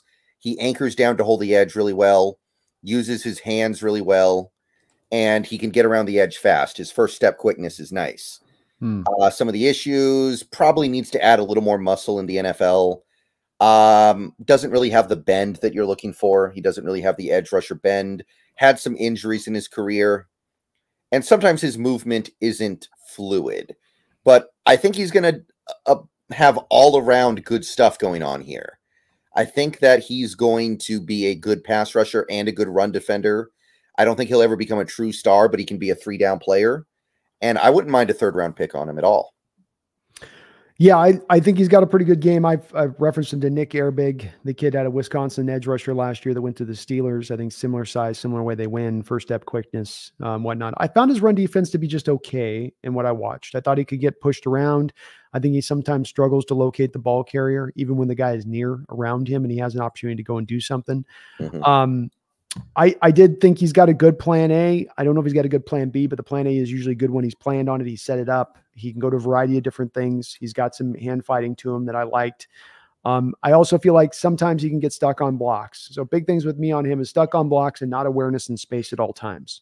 Those were kind of two big things where it's not a matter of necessarily setting the edge being a problem with him, Brendan. It's that, okay, you set the edge, but then, you know, the guy goes around your outside shoulder, disengage off the block, go make the tackle, or it's coming back inside, work your way back inside to help and be a part of the play and, you know, factor in. His effort is solid. So I don't want it to seem like I'm knocking his effort. Just awareness in spaces, I think, just a little bit challenged. And that's what dipped him down for me in the fourth round. I think he's got tools to be a third rounder. No doubt about that. But that I thought that there was just enough little chinks in the armor there that you could kind of bring him down one more round for me with that from what I saw from him. Well, since he's only 21, I kind of look at that and I go, that's something he should be able to learn. He should be able to improve on, just making the natural improvements that you would expect to make when you're going to 22 and 23 years old. It is possible. I will say I have faith, Brendan, in guys that can get better with hand fighting and can get stronger and their technique can get better. I do wonder if maybe awareness is something that you have or don't. And, you know, I mean, maybe there's certain guys that, and especially watching some of the tape on these guys in the draft we've watched this year where, you know, they're locked into the block and they're going to get into their hand fighting and they're going to get into, you know, Braden Fisk is like this, where it's like, he's going to get in there and he's going to start, you know, it's a great bar fight and it looks cool. And the guy's giving everything he's got, but then the ball carrier floats by his outside shoulder and you go, okay, but you had a chance to jump in that play, but you're too busy hand fighting and doing what you're doing. And it's like, some guys can't kind of chew gum and walk at the same time a little bit, where it's like, well, if I'm locked in, I can't be as aware of that thing in space. I've got to be locked in on this guy that I'm trying to get off the block of. That's the worry I think I have a little bit with him on that. And that, does that awareness come forward? And I'm not saying I know for sure. It may be something you can grow with time and get better at with that. But I wonder if that's also maybe just a trait. It's comes off the back of the truck or it doesn't. All right. You had Neeland left, I believe you said, still in the third? Yeah, I had Neeland in my third round range. Yes. All right. Let me see if I can find him. There we go. Boom. Well, let's talk about Marshawn Lynn. This is a very interesting guy. We referenced earlier on this, Brendan, a guy that Seahawks fans should be paying very, very close attention to. He's kind of got tweener size. He's 267. So that's certainly different than what we usually look at. Long arms, 34.5 inches. Combine scores were pretty good, especially given how big he is, right? 4.75 at 267 is pretty good. His jumps were pretty good. Almost jumped 10 feet on his broad. Change of direction skills are great, actually. His change of direction scores, really, really good. Good production over the last couple of years. Not a lot of sacks, but he's out there grinding for Western Michigan. By the way, not Western Kentucky. Somebody in the chat said Western Kentucky. Western Michigan, actually. So not a lot of tape out there, but from what I can tell, he's got tremendous strength. He's really strong holding up against the run. His flexibility allows him to play multiple roles up front. He can beat you with power, and he can beat you with quickness. He's got a high motor that always runs, and he's got some pass rush moves. It's not just all bull rushing or all speed rushing. He can actually put some moves on you. Now, I don't know if he's enough of an athlete to be a full-time edge rusher, at least not in the traditional sense. He's a tweener, right? He's kind of stuck between edge rusher and down lineman. Played mostly against lesser competition at Western Michigan, and people are going to be concerned about that, and they should be probably, I think. So he's clearly a really good player. It wouldn't surprise me if he was destined to end up as a 5-tech somewhere in the NFL. But I feel like he's going to be good wherever he ends up because he's just a good player that I've ended up being pretty interested in. Yeah, he's a fun player to watch. The Western Kentucky or Western Michigan tape is it's definitely sparse. So there's not as much tape to go on this guy as we have with other guys that we're looking at in this edge class. To your point, his stack and shed, his stack and ability, he's got that 34.5-inch long arms, and his ability to lock those arms out and use them to the maximum effect, which just really reinforces his power and ability to set that edge, a hard edge. We get back that set those hard edge. That's what we're going to need right now. And Mafe will set the hard edge. I think Uchenna can, but with Hall and Taylor, it's not something you have. And I think this is where there's a big opening in this draft for edges for the Hawks to go find a guy like this that they can lean on. If it's just to be for early rundowns to make sure that they've got that edge set the way that they want it set. And he's really good with that, Brendan. Like you said, the efforts is really nice. You can see he's a guy that plays with his hair on fire. Sometimes gets him in trouble because he gets outside of his gap responsibility when he gets downhill. And it's like they get back into his original gap because he was trying to chase to where the play wasn't going. So there's sometimes where the aggressiveness can, I think, cost him. He has the heavy hands and he strikes them right and he can lock them out and use them where some of those long arm guys just can't do that. But he's not a hand fighter. He's not a technician. He's not going to give you any kind of real pass rush moves. It's just lock you out and just hold you. That's kind of his thing, or try to stack and shed you where it's lock you out and then throw you away. He's going to do a little bit of that Darius Robinson type of stuff where it isn't artistic, isn't going to win any style points, but it is effective when you are that strong in that kind of tweener edge of things. And I just think he's got 2 sledgehammer hands that he can drive. I mean, that's the thing with him, is those hands are really strong with that length, and it really gives him sort of an extra titch of power to his game. Even for a guy at 6'3", 267, you might not see. It's like he's kind of got like 6'3", 285 worth of power with those long arms. I wish I had a little bit more tape to see on him, Brendan, to get a little bit more of a full flavor view of what he could do as far as pass rusher and whatnot in it. But used a little bit as a spinner too, put up in the AB gap, standing up at times, was comfortable doing that type of stuff. So maybe gives you a little bit of versatility along that defensive line as well. Yeah. I'm pretty into him. And if we trade into the late second and end up with him, I'm really not going to be unhappy about that either. I can't do second with him. I'm a 4th round guy on it, but I got to acknowledge too, I've seen so little tape on this guy versus some of the other guys in this draft. It's not a conclusion that I'm confidently within because, I might have seen the rest of that tape and it had rolled me over to the place you're talking about where I'm saying, oh yeah, second round sounds just perfectly fine for me. Let's jump on that. Mm-hmm. But he just doesn't hand fight enough. There's not enough dip and bend. There's not, he's not, I don't know. Whereas Western Michigan, he can be kind of a bully out there. Is that bully power going to translate as well with the competition level when it so supremely takes a jump up next year when he goes to the pros? He's an interesting prospect, unique in this draft. I think him and Robinson are very kind of, their own kind of guys like that, right? Mm-hmm. There's not a lot of these guys stacked up that can do this stuff. So, it may be one or the other that we see with the Hawks that they look to take considering the need. But yeah. I wouldn't mind him in the late third. I wouldn't mind him. 4th round would be great to be able to land him there. It does seem like he's probably, with his rep right now, you're probably hearing the same, where he's being driven up to where he might go into the 2nd round with some of the hype he's getting at this point. Yeah. He's projected as a 2nd rounder on the aggregate right now. Yeah. He's been going the bullet. He's the guy, like if you have his name, there'd be a bullet next to it on the other side of it going up, like he's definitely getting hotter and hotter. It seems like as the draft is approaching. Mm-hmm. So I've got him in the 4th round along with Jonas Ellis in that side of it. Was that the last of your 3rd round guys? It was. No, you had I had Murphy. Okay, you're gonna have to sell me on this Murphy one. Okay, not feeling it. Not feeling Murphy. All right. So the way I see it, he's got a quick first step and he's got bend. He's got those two qualities. That is something that I'm definitely going to give a lot of credence to. When you have the quick first step with the bend, it allows you to get the corner on these tackles and get to the quarterback. I think he's good with his hands, knows how to use his hands to win reps. He's got pass rush moves. It's not just all speed. So he can combine his speed with his moves to win a lot of reps. I like the way he times his punches. I think he lined up all over the place in UCLA's defense over his career. They were using him as a down lineman, 3-point stance, 2-point stance, 4-point stance. Going to be a great fit for a 3-4 defense as well. Now, the issues are clear. He's got really short arms, like critically short arms. So once somebody gets a block on him, he's done. The play's over because he's not going to be able to shed anybody. He does get bullied a little bit against the run. He's not that strong. And he doesn't really have a bull rush. I just see this guy being able to be a really, really good pass rusher part-time in the NFL.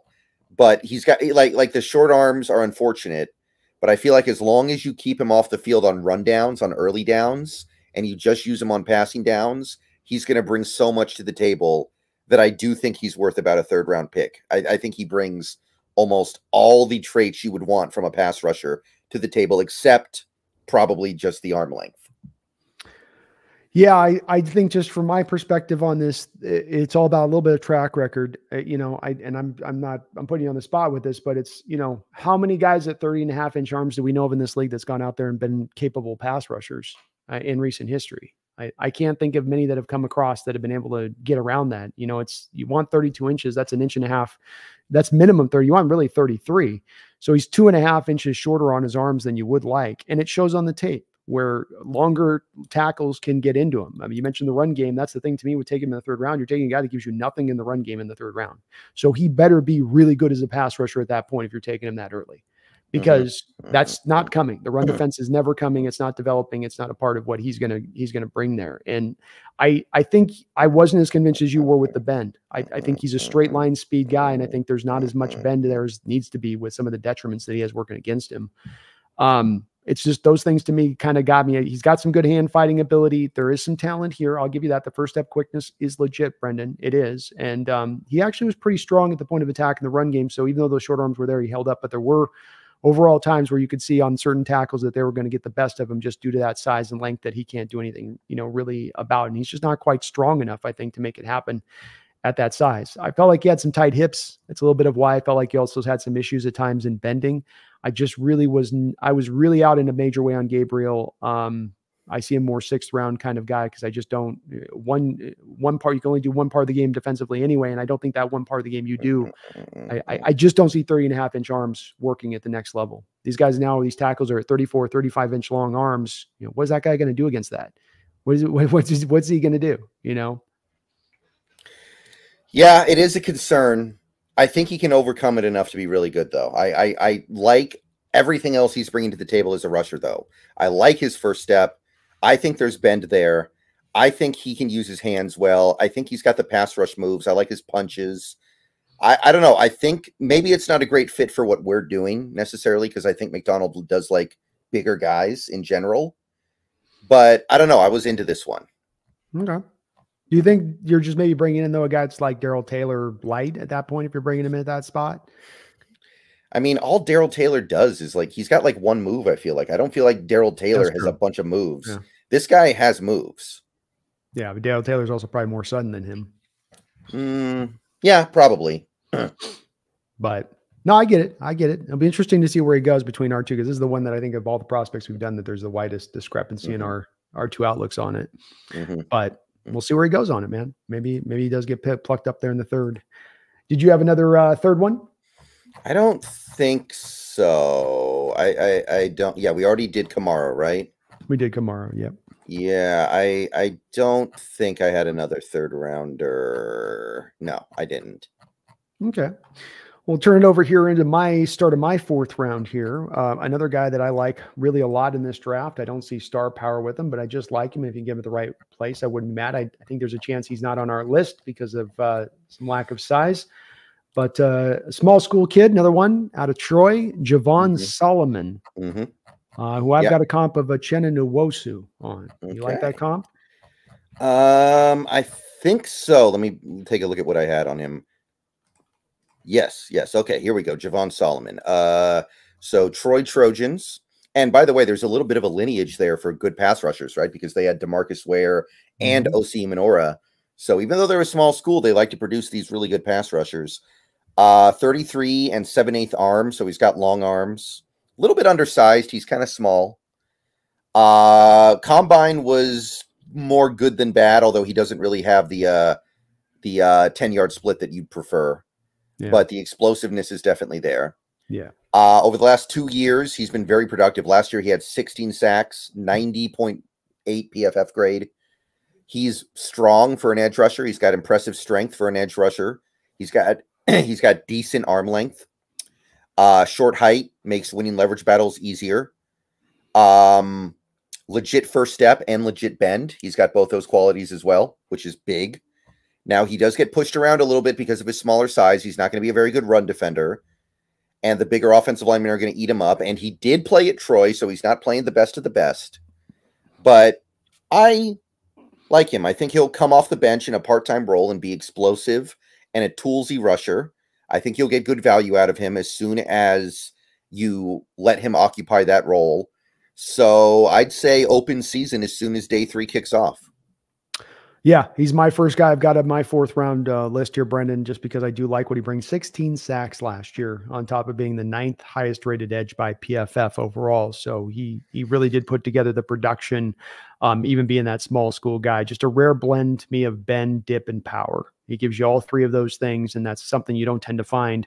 And the power part being 6'1" is what really helps him because, like you say, that natural leverage, he gets the win, and then he's got the power to get up under the pads of and the length, almost 34-inch long arms. It kind of all works really well together. He's uniquely built because usually 6'1" guys, we'd be looking at like, Murphy kind of arms, right? We'd be looking at, 31.5-inch arms. We're going, well, but there's some stuff here where I think he can actually use this at the pro level. He didn't light it up at the Senior Bowl, Brendan. It's been an okay pre-draft process, but the tape, when you just turn that back on with him, really flashes all over the place. And a guy that I just feel like will find a home here in this league, at the very least, is a rotational rusher early on who could kind of develop like that Uchenne Nwosu did, where it took him a couple of years, and then he found a home as a starter here once he came over from the Chargers. But I do like Solomon. He's a really good player. Yeah, he's definitely intriguing to me. I'm pretty on board with all that. Next guy I've got up in my fourth round is going to be Jacine Davis out of Wake Forest. I'm not sure I looked at this guy, so you may have to take it away on this one.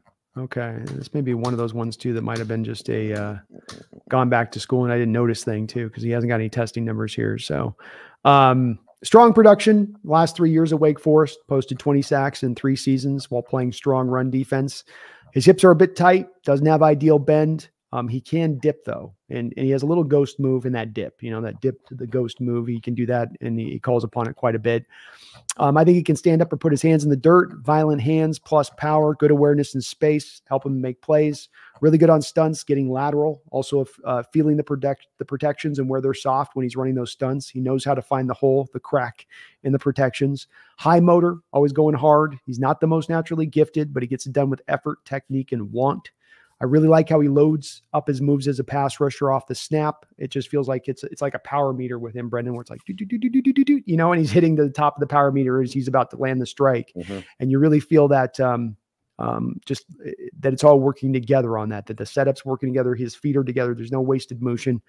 So I did like him. I thought he brings good size for the position. I might be wrong that he maybe ended up going back. We had some of these guys that were late ones returning, so I might have been wrong on this one. But I like his game if he is coming back. I do think as a early day 3 guy if he is coming out.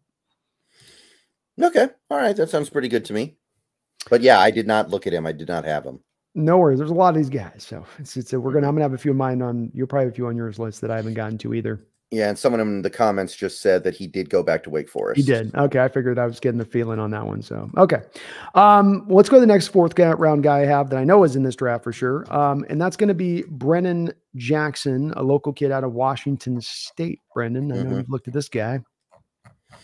Right. So the thing that kind of stands out about him would be how good he is against the run. It stands out even compared to the elite edges in this class, I think. He might also be able to play some inside. He might be kind of like almost like a Draymond Jones, where he can do a little bit inside and outside. Excellent all-around run defender. He shoots gaps and he can hold his ground and not give up ground against run blocking. He chases down plays really well to the opposite side. He's a smart player. He reads and diagnoses plays and acts on his read. He's somebody who always gives a lot of effort. Now, I do wonder if he'll be a little bit of a tweener in the NFL. I don't think he currently offers a ton as a pass rusher, although he does have good production over the last couple of years. I don't think he's got, any next level moves. I don't know how much of it's going to work at the NFL level. He doesn't really have that much going on in terms of a rip or a swim or anything like that. The testing was also a little bit all over the place. So I can't put him in day 2 because he doesn't really affect the pass the way I would like yet. And you got to be able to affect the pass if you're going to be highly touted. But I think he's going to improve in those areas. I think he's going to be really valuable on early downs. So I would put him in the 4th round. Yeah, 4th round, of course, here for me too, Brendan. I think you mentioned is right, is that he can play the run. Let's first start with that with him, and that he will play the run. He can be in there as an early down run defender, I think, at the NFL level, and give you competent, good play. Not dominant, but good, competent play out there. It's a guy that maybe serves as sort of that third rung of a hard edge, Brendan. You got Darius Robinson and then Marshawn Nealon, and then Brennan's maybe your third tier guy if you can't get those first two. I love that he's going 100 miles an hour every snap, and 3-year starter. Like you say, he's smart and aware of where the run plays are going. He seems to have good instincts of how to get there, even when it's far away from him. He's always going to give you max effort every single play, every time he's out there. He's got some true power to his game. He was 264 at the combine, Brendan, but I think he probably played like 275, where there was some real legit power in there, I think, from him on that side of things.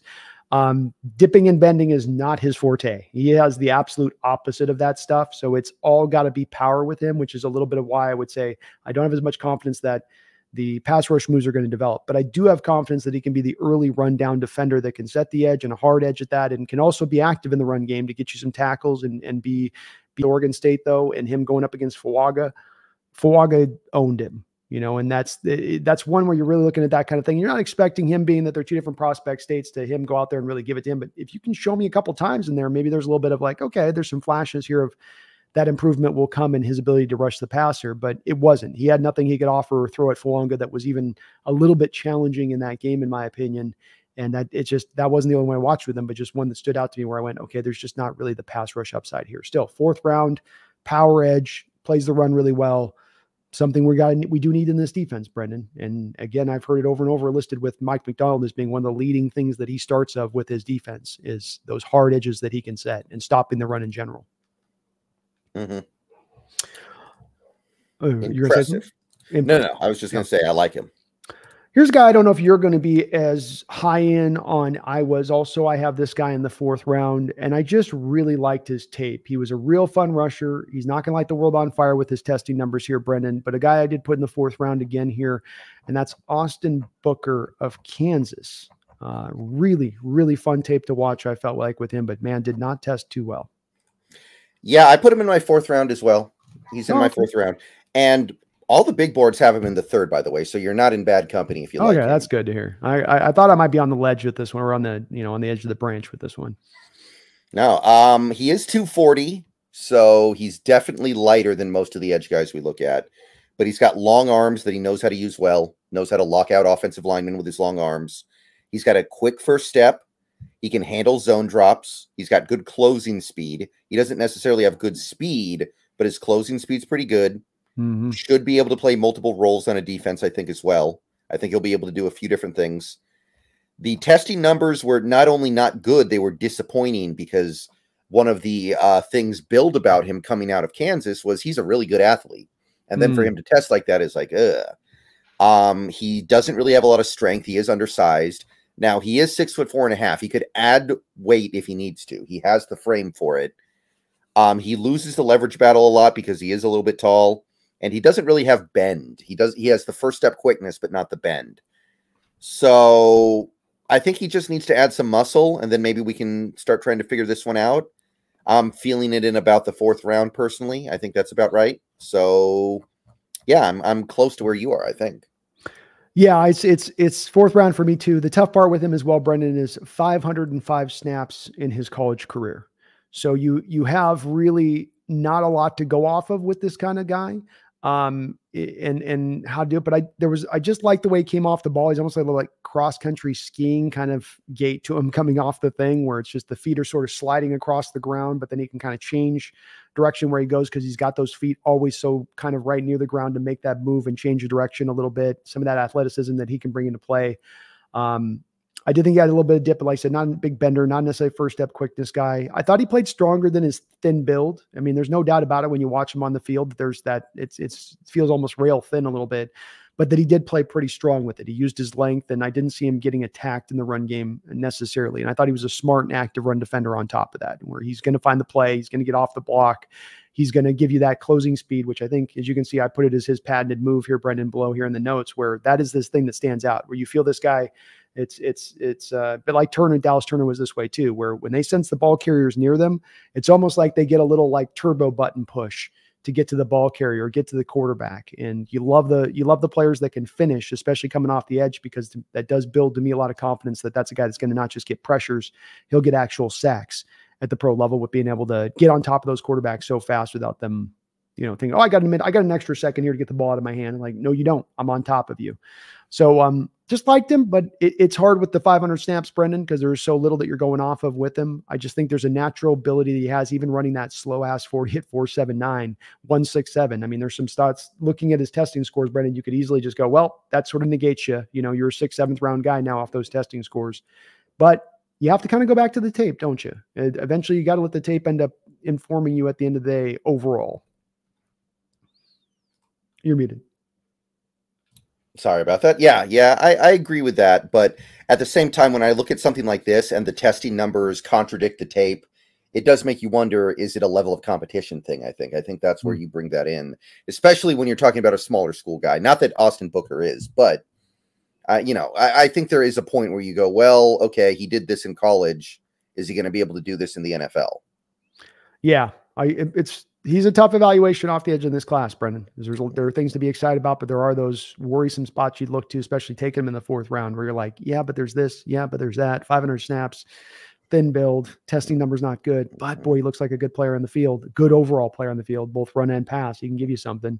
So he's one of those guys going to be very interesting to see where he goes because of his skill set and the sample size and all of that. But you might find yourself a really good player at that point. He's got a lot of upside to him because he's only played so little up until this point.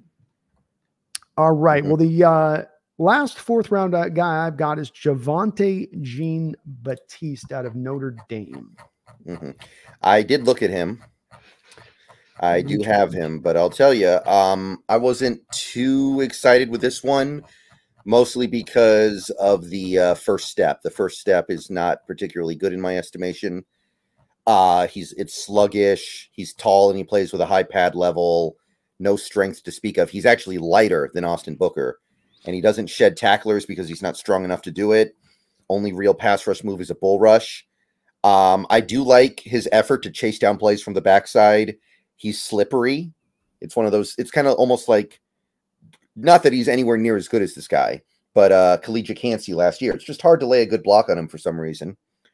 He does have a little bit of bend, but I feel like it gets wiped out by that first step. He's got lively hands. So I ended up putting him in like the 6th or 7th round. I wasn't into it. I just, the first step kind of killed it for me. Well, I think I solidified him in the 4th round for me. And maybe this is a bit of a, kind of a standard for me in the 4th round with these edges, Brendan, be it Brendan Jackson or Marshawn Nealon, 2 guys that have gone in this round for me as well. If you bring into me that run stuffing ability, and I know, and I feel like it's going to translate. I think he's going to be a rock against the run, just as a useful base skill. Just that's, you bring him out in base downs, early downs, let him stop the run. I think he can provide that for you with what he brings with some of his power and his ability to set the edge and just how strong he was against the run. I think your evaluation of him as a pass rusher is accurate, though. Okay quickness at best, a smidge of explosion.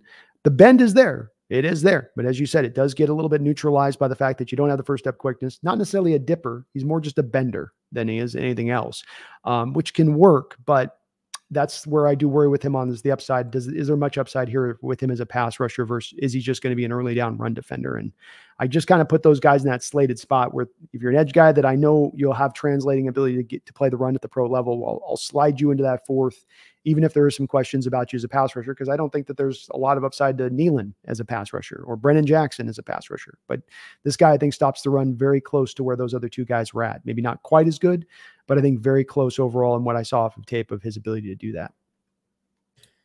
All right. Okay. I can get behind that. He's just small and lean, so I don't know if he'll be able to stop the run that well in the NFL. I'm a little worried about that. Yeah. He's got the long arms. So he's always got the 34-inch long arms, which help him out a lot on that. And he's naturally a little bit bigger than you get on some of these edges. So I think that does help him. But, you know, the pass rush is not there with him. So I can't deny that that's really not an upside you're going to find, I think, with Javonte. Did you have any other guys in your fourth round? I think I had a couple guys, but they were both kind of like Hail Mary guys who I understand probably shouldn't be there, but there's some really interesting potential that I can't, that was hard for me to ignore. I'll put it to you that way. Let me pull up one of them. Let me see here. He's right. Okay. Jalix Hunt. Okay. Are you familiar with Jalix Hunt? I am familiar with him, but I didn't have any tape that I could find on Jalix. He's out of Houston Christian. Yeah, Houston Christian. I didn't have any Houston Christian tape I could go through. Yeah, he's got NFL size. He's got long arms. He tested really well. Big time explosion out of his lower body. He's brand new to the position. He just moved to edge 2 years ago. I think he was playing safety before. So these things that he struggles with should get better pretty significantly over the next couple years. Really good athletic profile. He's already got good pass rush moves, even though he's relatively new to the position. He's already got some moves. He can zone drop and do it well. Safety background helps out a little bit. I think he started out as a receiver, by the way, so he's been kind of all over. And then he finally found a little bit of success here. He's just really, really raw. He gets out leveraged a lot. He played against really weak competition in college, gets pushed around in the run game. But I feel like these are all things that might get better in the coming couple of years because he's brand new to the position. So it is a little bit of a Hail Mary here. It could be like Reek Woolen, right? It could be a little Reek Woolen-y because the production's not there. He hasn't been bad, but he's playing for Houston Christian. So on a certain level, like who even cares about that? So I wouldn't mind throwing up a fourth rounder on him just because I think that there's really high upside here.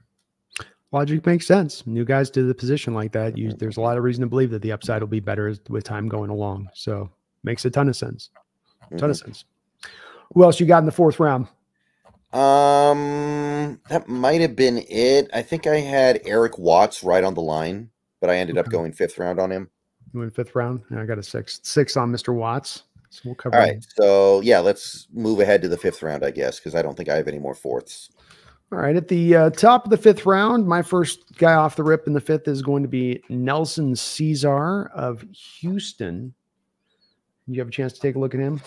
Yes, I did. I had a chance with Nelson Caesar. Let me find him here somewhere.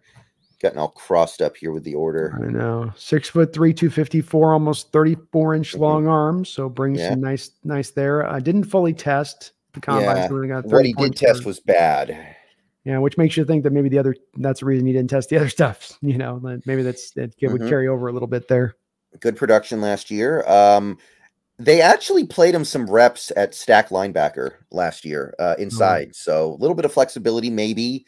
I'm not saying it's going to work in the NFL. It probably won't, but it's notable. His get off is good. His first step quickness is there. He's got power that he whips out on a bull rush and uses effectively. Always gives the maximum effort on the field. Always one of these guys who's trying really hard. No questioning his effort. Doesn't have enough pass rush moves yet. Football IQ isn't really there. He doesn't diagnose run blocking as well as he needs to. He doesn't like diagnose what's going on and react to it appropriately. So I'm not really sure what to think here because he tested poorly, but I put him in about the 5th round because I do think there's some interesting flexibility here. And I like the fact that he can win with power.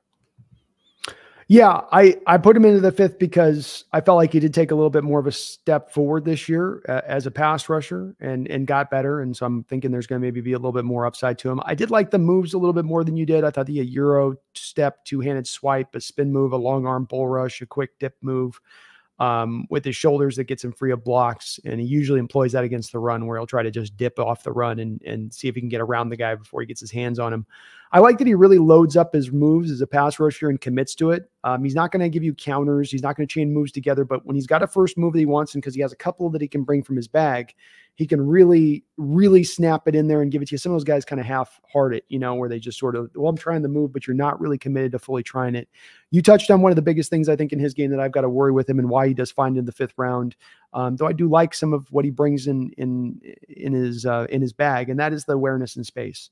The awareness in space and losing track of the ball carrier and just getting too caught up on the block happens over and over and over and over again with him on the tape. But I like the good overall effort. I wouldn't call him quite a high motor guy, but he works hard overall. He's a good overall player, gives you some upside on both elements of that. So I went 5th round with him on that, but I can certainly see somebody saying 6th round too. You're in that area where I wouldn't split hairs when we get to this spot of the draft. Yeah, can't go too wrong once you get to this part. At this point, this is where you're starting to look for guys who maybe will end up being more special teamers than defenders even. Yeah, 100%. 100%. This is definitely and then this draft in particular, Brendan, once I think we get into the 5th round of this draft, it doesn't matter whether it's edge or just about any other position, maybe absent cornerback and receiver, you're probably not necessarily finding that starter there at that point. These are guys that are going to have a hard time, I think, fitting onto the roster when it's all said and done. Not without talent, but just that seems the likelihood to me in my eyes in evaluating these guys into this 5th, 6th round spot off this edge group in particular. You're in the same place? Yeah, I think I agree with that. I think that's generally been my assessment as well. I ended up putting a lot of these low-level edge players in like my 7th round, but it won't surprise me if they end up bumping up a little bit because I'm like, I can't find enough guys that I think are better. That's true. It's very possible. And I think that could draw a little bit of this as the demand at that point in the draft in the 5th round. Well, let's go with the longest guy in the entire draft. Let's go take a look at this. This is a guy that you look at his numbers, Brendan. You look at his testing numbers, you look at his arm length, you go, man, this guy could be really interesting. And then you turn on the tape. Myles Cole, Texas Tech. Yeah, so he's got 37-inch arms, basically. 37. I think that's the longest I've ever seen. I don't think I've ever seen that before in the NFL. No. 35. Good athlete, too, for a guy his size. He's 280. He's 280. He's not 250. So his 40 and 10-yard split are actually impressive. Only really has 1 year of any production at all, and it wasn't that much. He 3.5 sacks, 6.5 tackles for loss. So he's a big dude with a giant wingspan, impressive athlete for his size. Texas Tech would line him up on the edge. They'd line him up inside, 5 tech, 4-eye, 3 tech, all kinds of stuff like that. Got some first step quickness, actually. He's actually got first step quickness more than you would expect. He's got active hands that he can use to stack up blockers, and he's good at getting low to win leverage despite being 6'6". But he doesn't have strength. He's not very strong, gets pushed around a little bit. Rather limited in the variety of pass rush moves he uses. Doesn't really have like a bevy of moves he can whip out. His height remains a concern, even though he's pretty good at sinking his hips. He's still 6'6". That's tough. Yeah. And I don't know. He might end up being like a guy who's too big and slow to play edge, but then he's too physically weak to play inside. He might just be a man without a position. So I ended up putting him in the 5th round because I think the potential is there, but it's unlikely that it happens. Yeah, it's the physical potential from my same standpoint that as much as anything puts me there with Myles Cole in the 5th round, because quite honestly, by the production on the field, he'd be a 7th rounder. And a guy that has a lot of things good happen prior to contact off the pre-snap. He gets low in his stance. As you said, being for a 6'6" guy, he still wins the leverage war a lot of times. He uses his arm length really nice. You feel it. He throws those long arms into the tackle. But my comparison for this in my little guide I was putting together, Brendan, is it's like the Looney Tunes, where they bring out the big gun in the Looney Tunes and they're about to shoot it. And then when they pull the trigger, there's just a little note that comes out the front of the barrel and it says bang. I feel like that's what happens with him, where you're expecting this like off the snap, it looks really good. He's coming off. He's going to win the leverage war. Arms lock out. And then he just gets pushed back down the field. He gets outpowered basically, which is the part you're expecting to show up in his game, which is missing over and over and over on snap after snap. Teams were not afraid to run at him, Brendan. Teams were afraid to, when the tape I watched with Marshawn Kneeland, go at Marshawn Kneeland. Teams were afraid to go at Darius Robinson. Miles Cole needs to come into this draft with what he's bringing to know, with my size, I should be a dominant edge run defender. With my length, I should be a dominant edge run defender. There's really no excuses for the fact that it's so poor on tape with him and how he looked in that part. Because like you said, I think all those good attributes you mentioned about him, I agree with you. I saw the same thing. There is some explosiveness here. There is a little bit of, hey, I can get lower than I normally a guy from my size should be able to. But just the play on the field isn't there. Lack of awareness all across the board. No kind of plan as a pass rusher. He's got a couple of moves, but no real counters. Just not much there to really work with as far as in the refinement of his game, Brett. He's got a long way to go. But boy, 6'6", 280, 37 long inch arms, running a 4.67. They don't come down the line like that very often. And that is the part that has to push me for him into the fifth, because it's so unique. It's so, big and just long. And yeah, I mean, would you rather draft this, or would you rather draft some guy whose ceiling is like a special teamer, right? At least there's some upside here. So I'm probably a little more interested in this one than I should be, but this is how you find the next Reek Woolen. Yeah. And just like with Reek and his freakishness, there's guys like this and this freakishness, Brendan. It's say nothing of once every couple of drafts, you'll get it. Like you said, 37-inch long arms. I can't remember another player at that size either. So you do kind of look back at that and you go, well, hold on. Let's really look at this one closely, even though it's not there on the tape, which I wouldn't normally do, but it's sometimes the measurables are the measurables where they're just too outstanding to deny a little bit. Mm-hmm. All right. So the next fifth round guy that I have on my list is going to be Oregon player Jordan Burch. Yeah, I did not get a chance at Burch, actually. In fact, hold on, let me check and see if he declared. I feel like I was just about to do the same thing. I think he did too. Will return to Oregon. Nope, he played. So skip this one. Okay. And sorry about this, folks. Some of these came in late with some of these guys. They didn't let you know. Yeah, sometimes they surprise you too. Like I would have thought Burch would have come out. I thought he would have done okay in this draft, but I would have too. I would have him in that probably fifth round range of it, I suppose, in that area. Mm-hmm. Well, let's keep it going then. My next guy I've got is Arkansas edge, another big old power edge, Landon Jackson. Yeah, this one did declare, but I did not get a chance to look at this one. So this one, you go ahead and take this one away, because I do not have notes on him. He's an interesting profile for the edge. He's big and lumbering, very little explosiveness, no lateral bounce. He does appear to have the plus length to his game, plus power, but you would expect that for a guy at 6'7", 281 on the edge. He does round the arc well for his size. He does display a little bit of legit bend at that size, which is good to see. He's got good bull rush power. He can become a little bit too preoccupied with his blockers and sometimes lose track of the ball carrier, even when they're going past either of his shoulders. Okay effort, definitely would not call him high motor, and he was heavily rotated while showing just kind of that okay effort. Only 1 year of real production and ranked basically 164th best edge by PFF last year. So that 1 year production wasn't necessarily amazing. I think he can be used all over the defensive line, Brendan. I think this is one of the few edges we've looked at in this class. A couple of these guys here that we talked about today, but this is one for sure that I think could be kicked into side to the 3-tech where he's got enough power to still hold up if you want to move him in there. I think that he's okay against the run, but he's not as dominant as some of these bigger edges that we've talked about in this class. A guy that I do put in that fifth round is a little bit like, to a lesser degree, like Miles Cole, where you're just as much looking at the physical build and ability there that he's bringing more than you're looking at the actual production that he's put on the football field. Well, let's keep it rolling. Let's keep it rolling here. Solomon Byrd out of USC. Solomon Byrd. I think I had him. Well, let me see here. No, I missed out on this one too. Another Pac-12 guy. I actually missed out on him. I think I'm a little familiar with him, but I don't have any notes on him. So if I feel like maybe they got deleted somehow. Dang it. I've done a couple of those on mine too, where I've had them all. Where'd that go? 4-year starter.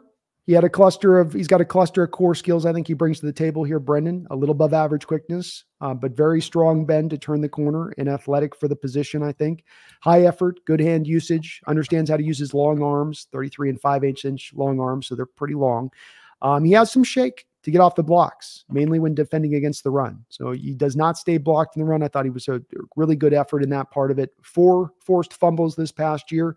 You can see on tape he's trying to get his hand in there late on the quarterbacks and knock that ball out. So it's a purposeful thing that he brings, which is unique. We don't have many of these edges in this class looking to try to, strip and tomahawk chop and do those kind of things, but he kind of tries to do that, which is interesting. He's coming light in the column of explosiveness and power. He's a little bit more of a finesse guy, I think, in how he tries to do what he does. But I liked what he brought. He uses his hands well. He's got some natural length, got some natural bend. So there, he can be a little violent with his hands at times. It's not consistently there, but it's a little bit there to give you the feeling like maybe it can show up in the long term. I think he is missing certain traits here to be a successful edge starter in the NFL, just specifically the, power stuff and needing to lean a little bit too heavily on the finesse, which you can only get away from that for so long. You've got to come back to some of the power, like Latu can give you a little bit of that power back on the other side, at least just a little bit. Braylon Trice comes back a little bit of that power on that to kind of offset some of what they do.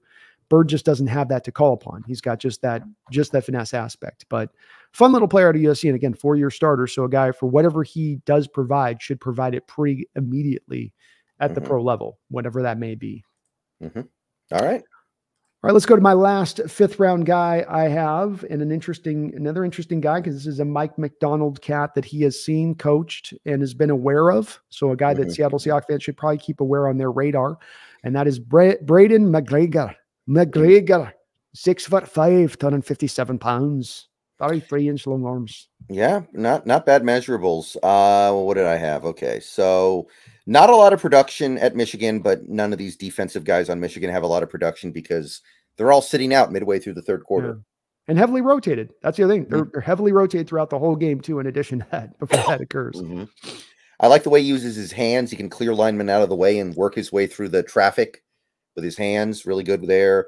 Has a couple of effective pass rush moves he can lean on. It's not just all speed or all power. He's bigger and heavier than most edge players, but I don't feel like he's a poor athlete for it. He's not one of these guys that he's really slow because he's big. No, he's actually got reasonable edge athleticism. He's not particularly strong with his anchor, and he doesn't really shed blockers that well once the lineman latches on, and he doesn't really have bend. So I think he'll probably be an okay off-the-bench edge rusher on passing downs. So I ended up putting him in the 6th round. I think he'll end up being a special teamer as much as anything. But nothing wrong with that. Nothing wrong with that. And these Michigan guys, sometimes I think there's like a little bit of maybe unseen potential because they play so little in that defense. So maybe I could see him elevated to the 5th, but I put him in the 6th. Yeah, it's a tough assessment, Brendan. 400 snaps. So that's all you got to really go off of last year with that heavily rotated out, with not playing some of the end of games, 26 tackles, 4.5 sacks. I like him a little bit more than you, I think, as far as the power edge set stuff goes, to where he can lean on a little bit, I think, of being a run stuffing edge off the 5th round. Again, in that pecking order we're talking about, where you can get your high quality one being Darius Robinson. You can get your slightly lesser quality one, but still really good in a Marshawn Nealon. You can go for your little bit like, okay, 3rd rung on it to Brendan Jackson. And then like, okay, now you're to your 4th rung of looking for a power edge, Braden McGregor. So this is one I love the fact that McDonald has the inside info on, Brendan, because if you can pass on those other power edges and keep yourself from having to put your high picks to those guys earlier on, knowing this guy's going to foot the bill for what you need in this defense because he's got that past history with it. I love that aspect of this. If they pick him, I'll be operating from that assumption of Mike going, I know he'll be perfectly fine in setting the edge. This is my power edge. This will be just, he will bring that just fine for what we need. And that's why I slid him into that 5th round spot. But I think the things you mentioned about the negatives in his game are apropos to a degree. I liked a little bit of the setting edge more than you did, but I think, losing track of the ball carrier, kind of just getting stuck on blocks. Not a guy with a lot that he's going to bring from a pass rush standpoint, I don't think necessarily. He's got a nice little dip bounce inside where he can counter inside off a bounce that I liked, where he starts off the edge and then just bounces right across the face of the tackle and gets back inside on him. But still kind of a one-trick pony, leaning on power, leaning on bull rush over and over again is kind of what he does. Stack and shed kind of guy. But I like him as maybe that, if McDonald takes him, then, McDonald's like, hey, I watched him 2 years ago and I know what this kid was going to be. And he, like you said, got lost in the shuffle of all those guys. I mean, but last year he's behind Mike Morris in this role, right? It's not, he just can't, Mike Morris is a year ahead. So he's kind of having to wait his turn a little bit. All right. Sounds good to me. All right. So that is it for me on my 5th round edges. Do you have any other 5th round edges here? Let me check here. Eric Watts, I think you had. I think maybe I did. And I also had Cedric Johnson in about this range, I think. Okay. So let's go. We'll start out with Eric Watts and then we'll do Johnson. Let me find my notes on Eric Watts.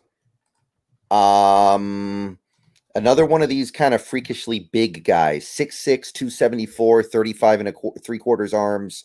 And he's got good testing numbers. He didn't test poorly because of his size. He's actually really good athlete for his size. Surprising amount of bend for a bigger rusher. He's got legitimate bend. He's got experience playing inside and outside on that UConn defense. His burst around the edge is quick and rapid. He converts speed to power really well. Holds up against the run pretty well. But it's kind of weird that he's not productive in college. Like, he's got all those things to his advantage. He's playing on UConn. Where's the production? Where's the beef, That's a question with him. He doesn't really have any moves. He just completely depends on out athleticing everybody, which is not a real word. But he doesn't really have the ability to win on a technician level. Leverage is a struggle big time. He's 6'6". And he will probably have issues playing on the edge in the NFL. He might have to bulk up a little bit and slide inside. But I would not mind taking a shot here because he is such an interesting athlete in about the 5th round. Yeah, I went with the 6th round grade. I found it to be just kind of a big and unexciting defensive end. He is solid against the run, but then there's holes in that area of his game. So these other power edges that we've talked about where I have a little more faith in what they bring off their power of their edge with him, he's got to win the leverage war. And if he doesn't win the leverage war, then he's bad against that run play. That's a lost rep for him. And it's wholly for a guy at 6'6", it's going to be times you're going to lose the leverage war at that size off the edge. And you've got to be able to call upon some power there to kind of hold on at points. And he can't do it. It's a loss for him if he loses the leverage war. I thought he had a good motor, plays to the echo of the whistle, chases down, plays backside. He absolutely abuses tight ends when they try to block him off the edge. That stood out. I mean, it was nice. So there was some hard edge stuff that he can kind of set here to a degree, Brendan. But I did feel like his awareness in space is also challenged, which when we talk about this guy not necessarily having to me any upside as far as a pass rusher, and we go back to, okay, your run stuffing edge, okay, but you got to win the leverage war. Then your awareness in space is challenged. It's not clean there for me. I can't just rely on that to be a plus trade in what you're bringing. And that's really why I had to knock him down in the 6th round. I also felt like he was just taking too wide of routes as a pass rusher where it's really, he winds it really far around on the bend extra. He ends up taking a lot of extra steps to get around the edge of that arc versus other guys that are just very efficient to getting to the spot. Yeah. Okay. It's kind of a guy that I probably like a little more than I should because I see the athleticism, but he's probably not a good football player. I get that. But again, we're down here in the 5th round in a pretty shallow draft. So yeah, and these are all, you're taking a wing and a prayer on any of these guys for where they go. And he's got some stuff he does bring. Size is legitimate, 35.5-inch arms. I mean, he's not empty from having some stuff that he does bring to the table. So the raw goods are there, Brendan, with this guy.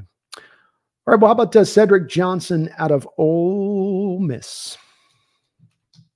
All right, so Cedric Johnson's a pretty interesting one.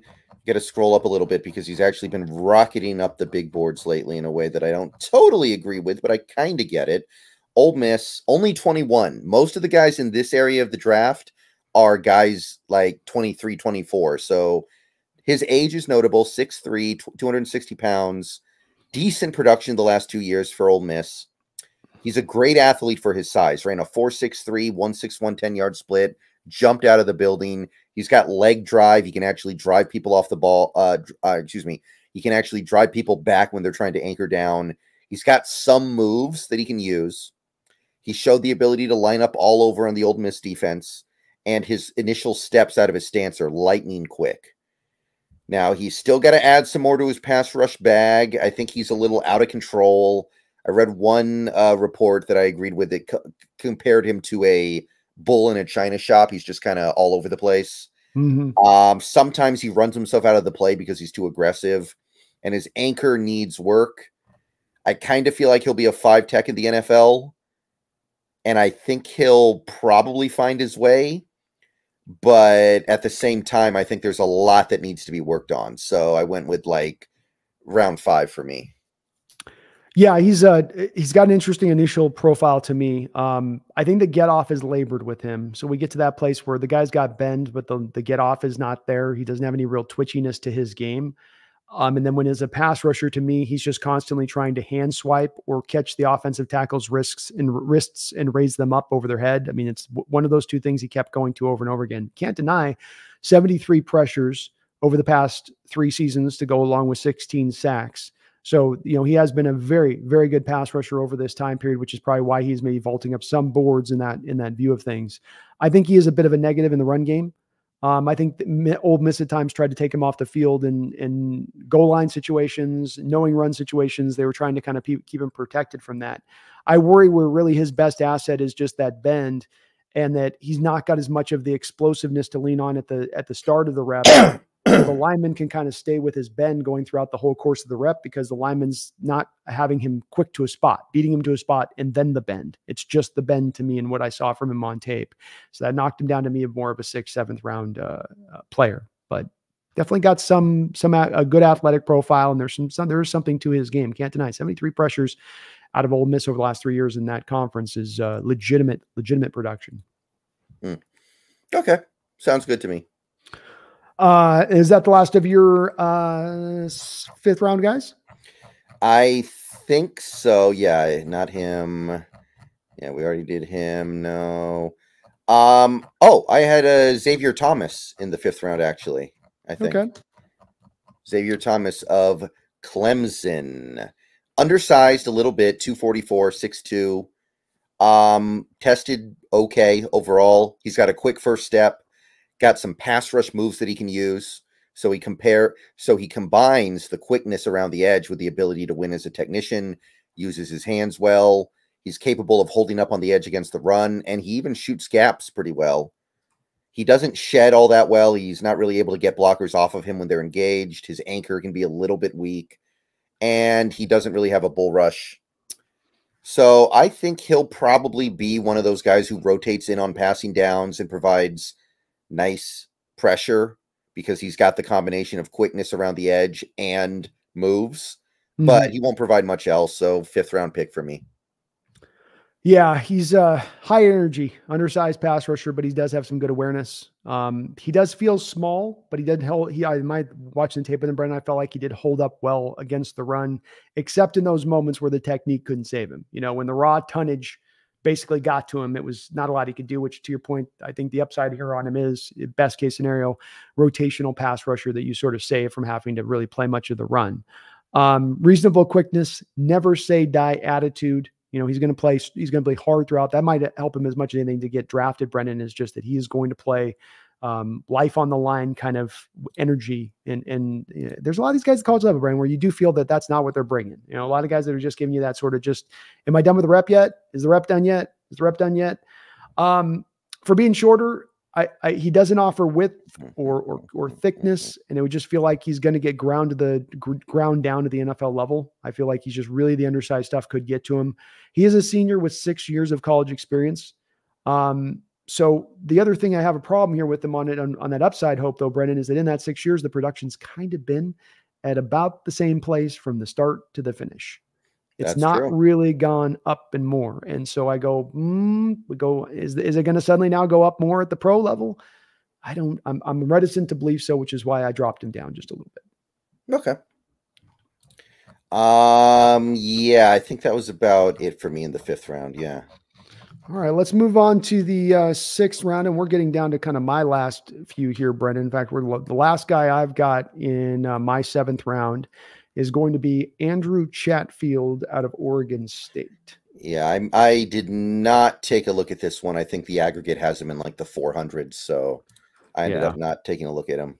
We're getting deep, and there's not a lot here. Just undersized edge at his best, rushing the passer, using a combination of better than average quickness and bend. He's got a kind of a patented move that's a double hand swipe that gets him free a lot of times.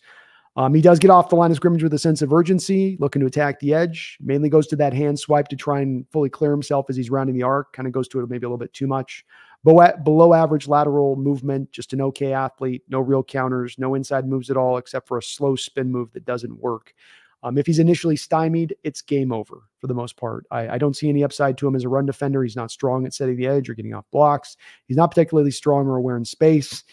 His zone drops are very good, so he gives you that. He does get his hands up in the short passing game, can knock some balls down and be active in that part, but I think he'll struggle to make a final roster if he is drafted. Mm-hmm. All right. All right. Well, give me your final ones on this. Well, I did have a look at one ZTF. You familiar with ZTF at all? ZTF? Zion Tupola Fatui. Oh, I didn't have a chance to look at him. No, that was one I didn't quite get to, but I'm aware. That's the UW kid, right? Yes. Really interesting one. I think it was 2020. He had like 7 sacks in 3 games to start the year. And he never ascended to those heights again or anywhere close. Mm-hmm. So just kind of, I don't know. He peaked when he was 19 years old or something. I don't know. Even last year for a national championship competing team, a team that won every game except one, he only had 3.5 sacks and a 66.2 PFF grade. So I don't know what happened, but he does give effort. He's got zone coverage drop experience. He knows how to drop into coverage well. He uses his hands well. He plays with discipline. He can shed blockers, but he just doesn't have the athleticism to really keep up. He's not strong enough to hold up when trying to set the edge.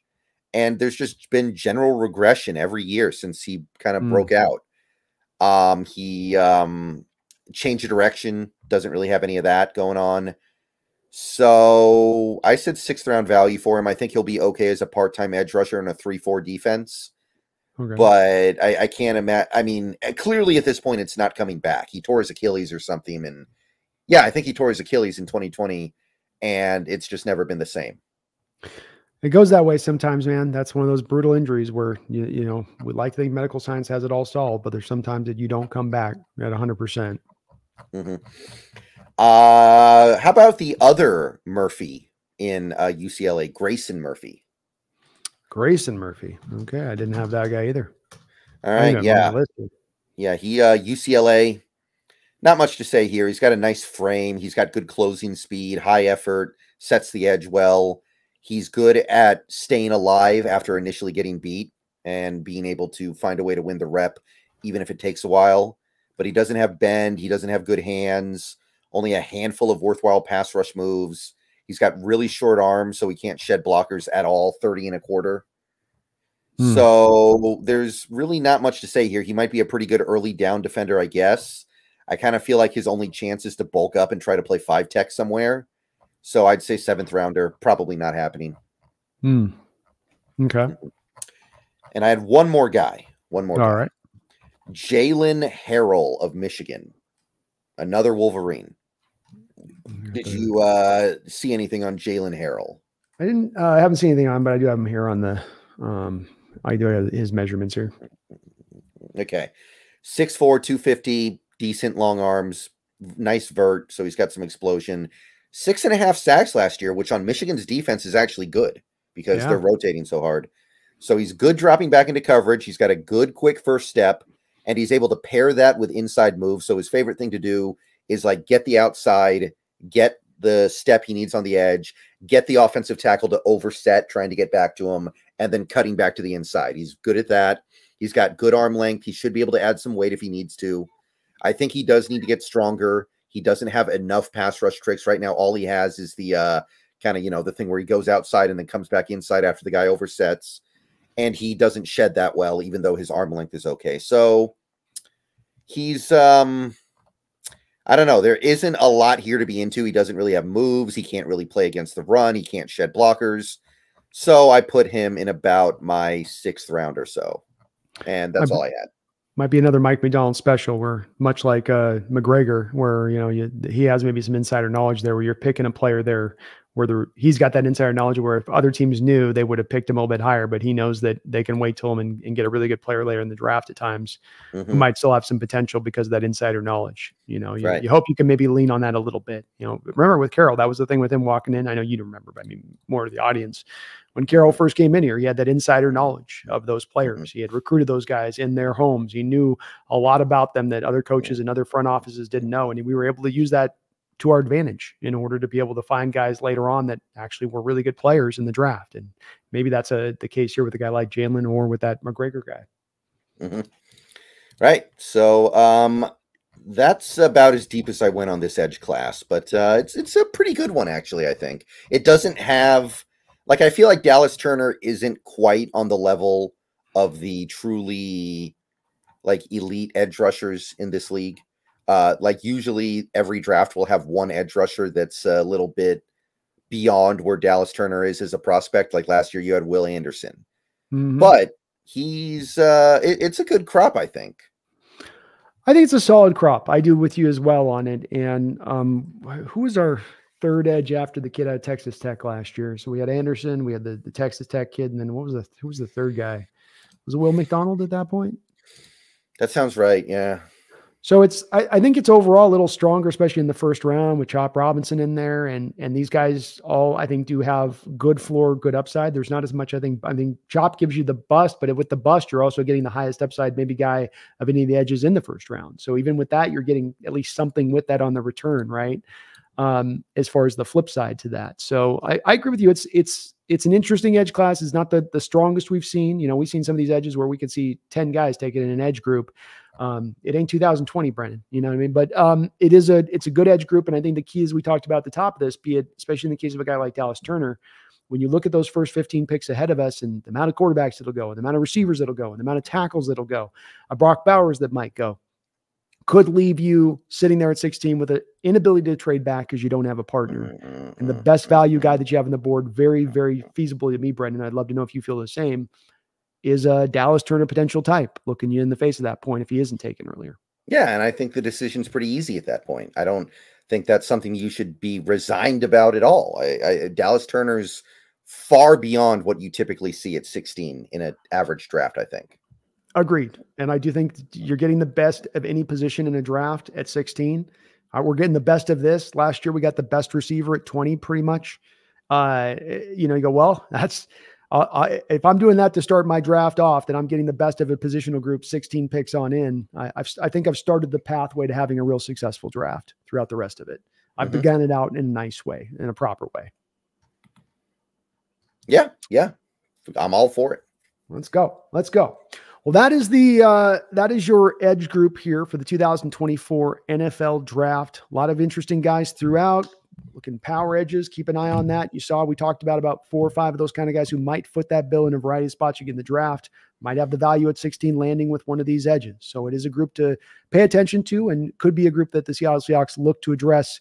I don't think, like you said with Darryl Taylor, I think he's on some thin ice, and especially with these contracts signed recently, that if you can free some space up, and there's a spot you could free some space up, it's got to be a kind of maybe a potential draw for John, especially if he's getting a player as a true upgrade over the top of even what they look at where Derrick Hall is currently sitting. We're getting a chance to not only upgrade Taylor, but we're also getting a chance to upgrade Hall and then give us the flexibility for Uchenna a year from now. You see this with the Eagles. Like Eagles last year took Nolan. They took Nolan with the intention and thought that Hassan Reddick, a guy that they feel like has been trying to go a little bit more for sacks and not as willing and wanting to play the run, kind of going to get those, let me get my sack numbers. They get a little bit of that built-in insurance for now where they can move off of him, save his money. They've got his air waiting in the wings there with Nolan. And I think the Hawks could potentially do something similar here with one of these high-end edges, Brendan. Absolutely. And I would be all for it. I know some people would be like, oh, we don't need an edge. We need this, we need that. I don't get... I've been fighting the urge to get wrapped up in that kind of stuff. That kind of stuff doesn't matter. At the end of the day, we don't have a great team. The Seahawks team is not great right now. They need help in a lot of areas. So taking the best player available to you at your pick, whatever position they play, cannot be that bad of an idea. I 100% agree. And I think that's a great way to finish us off on this, because I think that is really value. You and I are both here. We're here almost at a militant state, but we're here, folks, because me and Brendan have followed this draft when we didn't operate out of value. And we've seen the last 2 years where you have operated off of value, and the returns that's really brought back to the team by staying in that mentality, staying hardlined in that mentality, which is a tough thing, I think, for NFL franchises to do, because there's always the draw to need. It's always a pull, like a bad habit, Brendan. I need that smoke. I need that need. Well, we are, folks, going to be back here in just a mere couple days. So we're going to continue this every few days. You're going to get a BNB show here until we get through all of these positions. So we will be back here in a couple days to look at another very important position for your Seattle Seahawks, being who's going to be the middle linebacker of the future, who's going to be the will linebacker of the future, who's going to be the guy to take over long-term for Bobby. Yes, we signed a couple of inside linebackers, but these guys are on 1-year deals. So, Brendan, there's definitely a high probability the Hawks are not only going to look at, I think, taking one inside linebacker, but potentially 2 of them here. So you guys definitely want to tune in for those shows. That show here on Tuesday, as we'll be doing the breakdown on that. All right. Yeah, that's going to be fun. That's a position that I think there should be a lot of compelling interest in, because there's nothing long-term on this team at that position. Absolutely. And there's some really fun players in the inside linebacker in this draft. And throughout early rounds there's not a first round guy, but there's from second to, I think, 5th round, you can find some guys in there that could potentially be starters. And so it'll be fun to kind of break these guys down and go through what they bring, because there's also a real diversity of the skill set of middle linebackers. You got your short, squatty bodies. You got your hyper athletic big guys like Cooper. You got your Junior Colson, just knows how to play the position. So it also gives you a lot of different types in this. You got your coverage guys. You got your run stuffing guys. So we'll have a lot of different parts to cut up on that. But we will be back, folks, in just a couple days. Do me this favor, if you could, for me now, and that's just hit the like button on this video. Subscribe up to both my channel here, the Hawks Nest, and also Seahawks Brendan Nelson on his side of things, as we now get closer and closer here to the draft. We are almost just about a week out, so we can just about smell it at this point. The draft, it's almost here. Almost all the prep work is almost finished, but you've been tuning in here, so you're going to be knowing and having the knowledge come draft day of what's going on and where players are going to be picked. So thank you to all of you guys for watching, hitting that like button, and supporting us in the fashion as you guys do always here. Very much appreciated. Thank you, Brendan, for coming on out here on a Saturday night and chopping up with me. Thank you. We will be back in a couple days, but until that time period, please do not, you guys, ever forget. Gotta let them know, Brendan. Mm-hmm. Go Hawks. Go Hawks.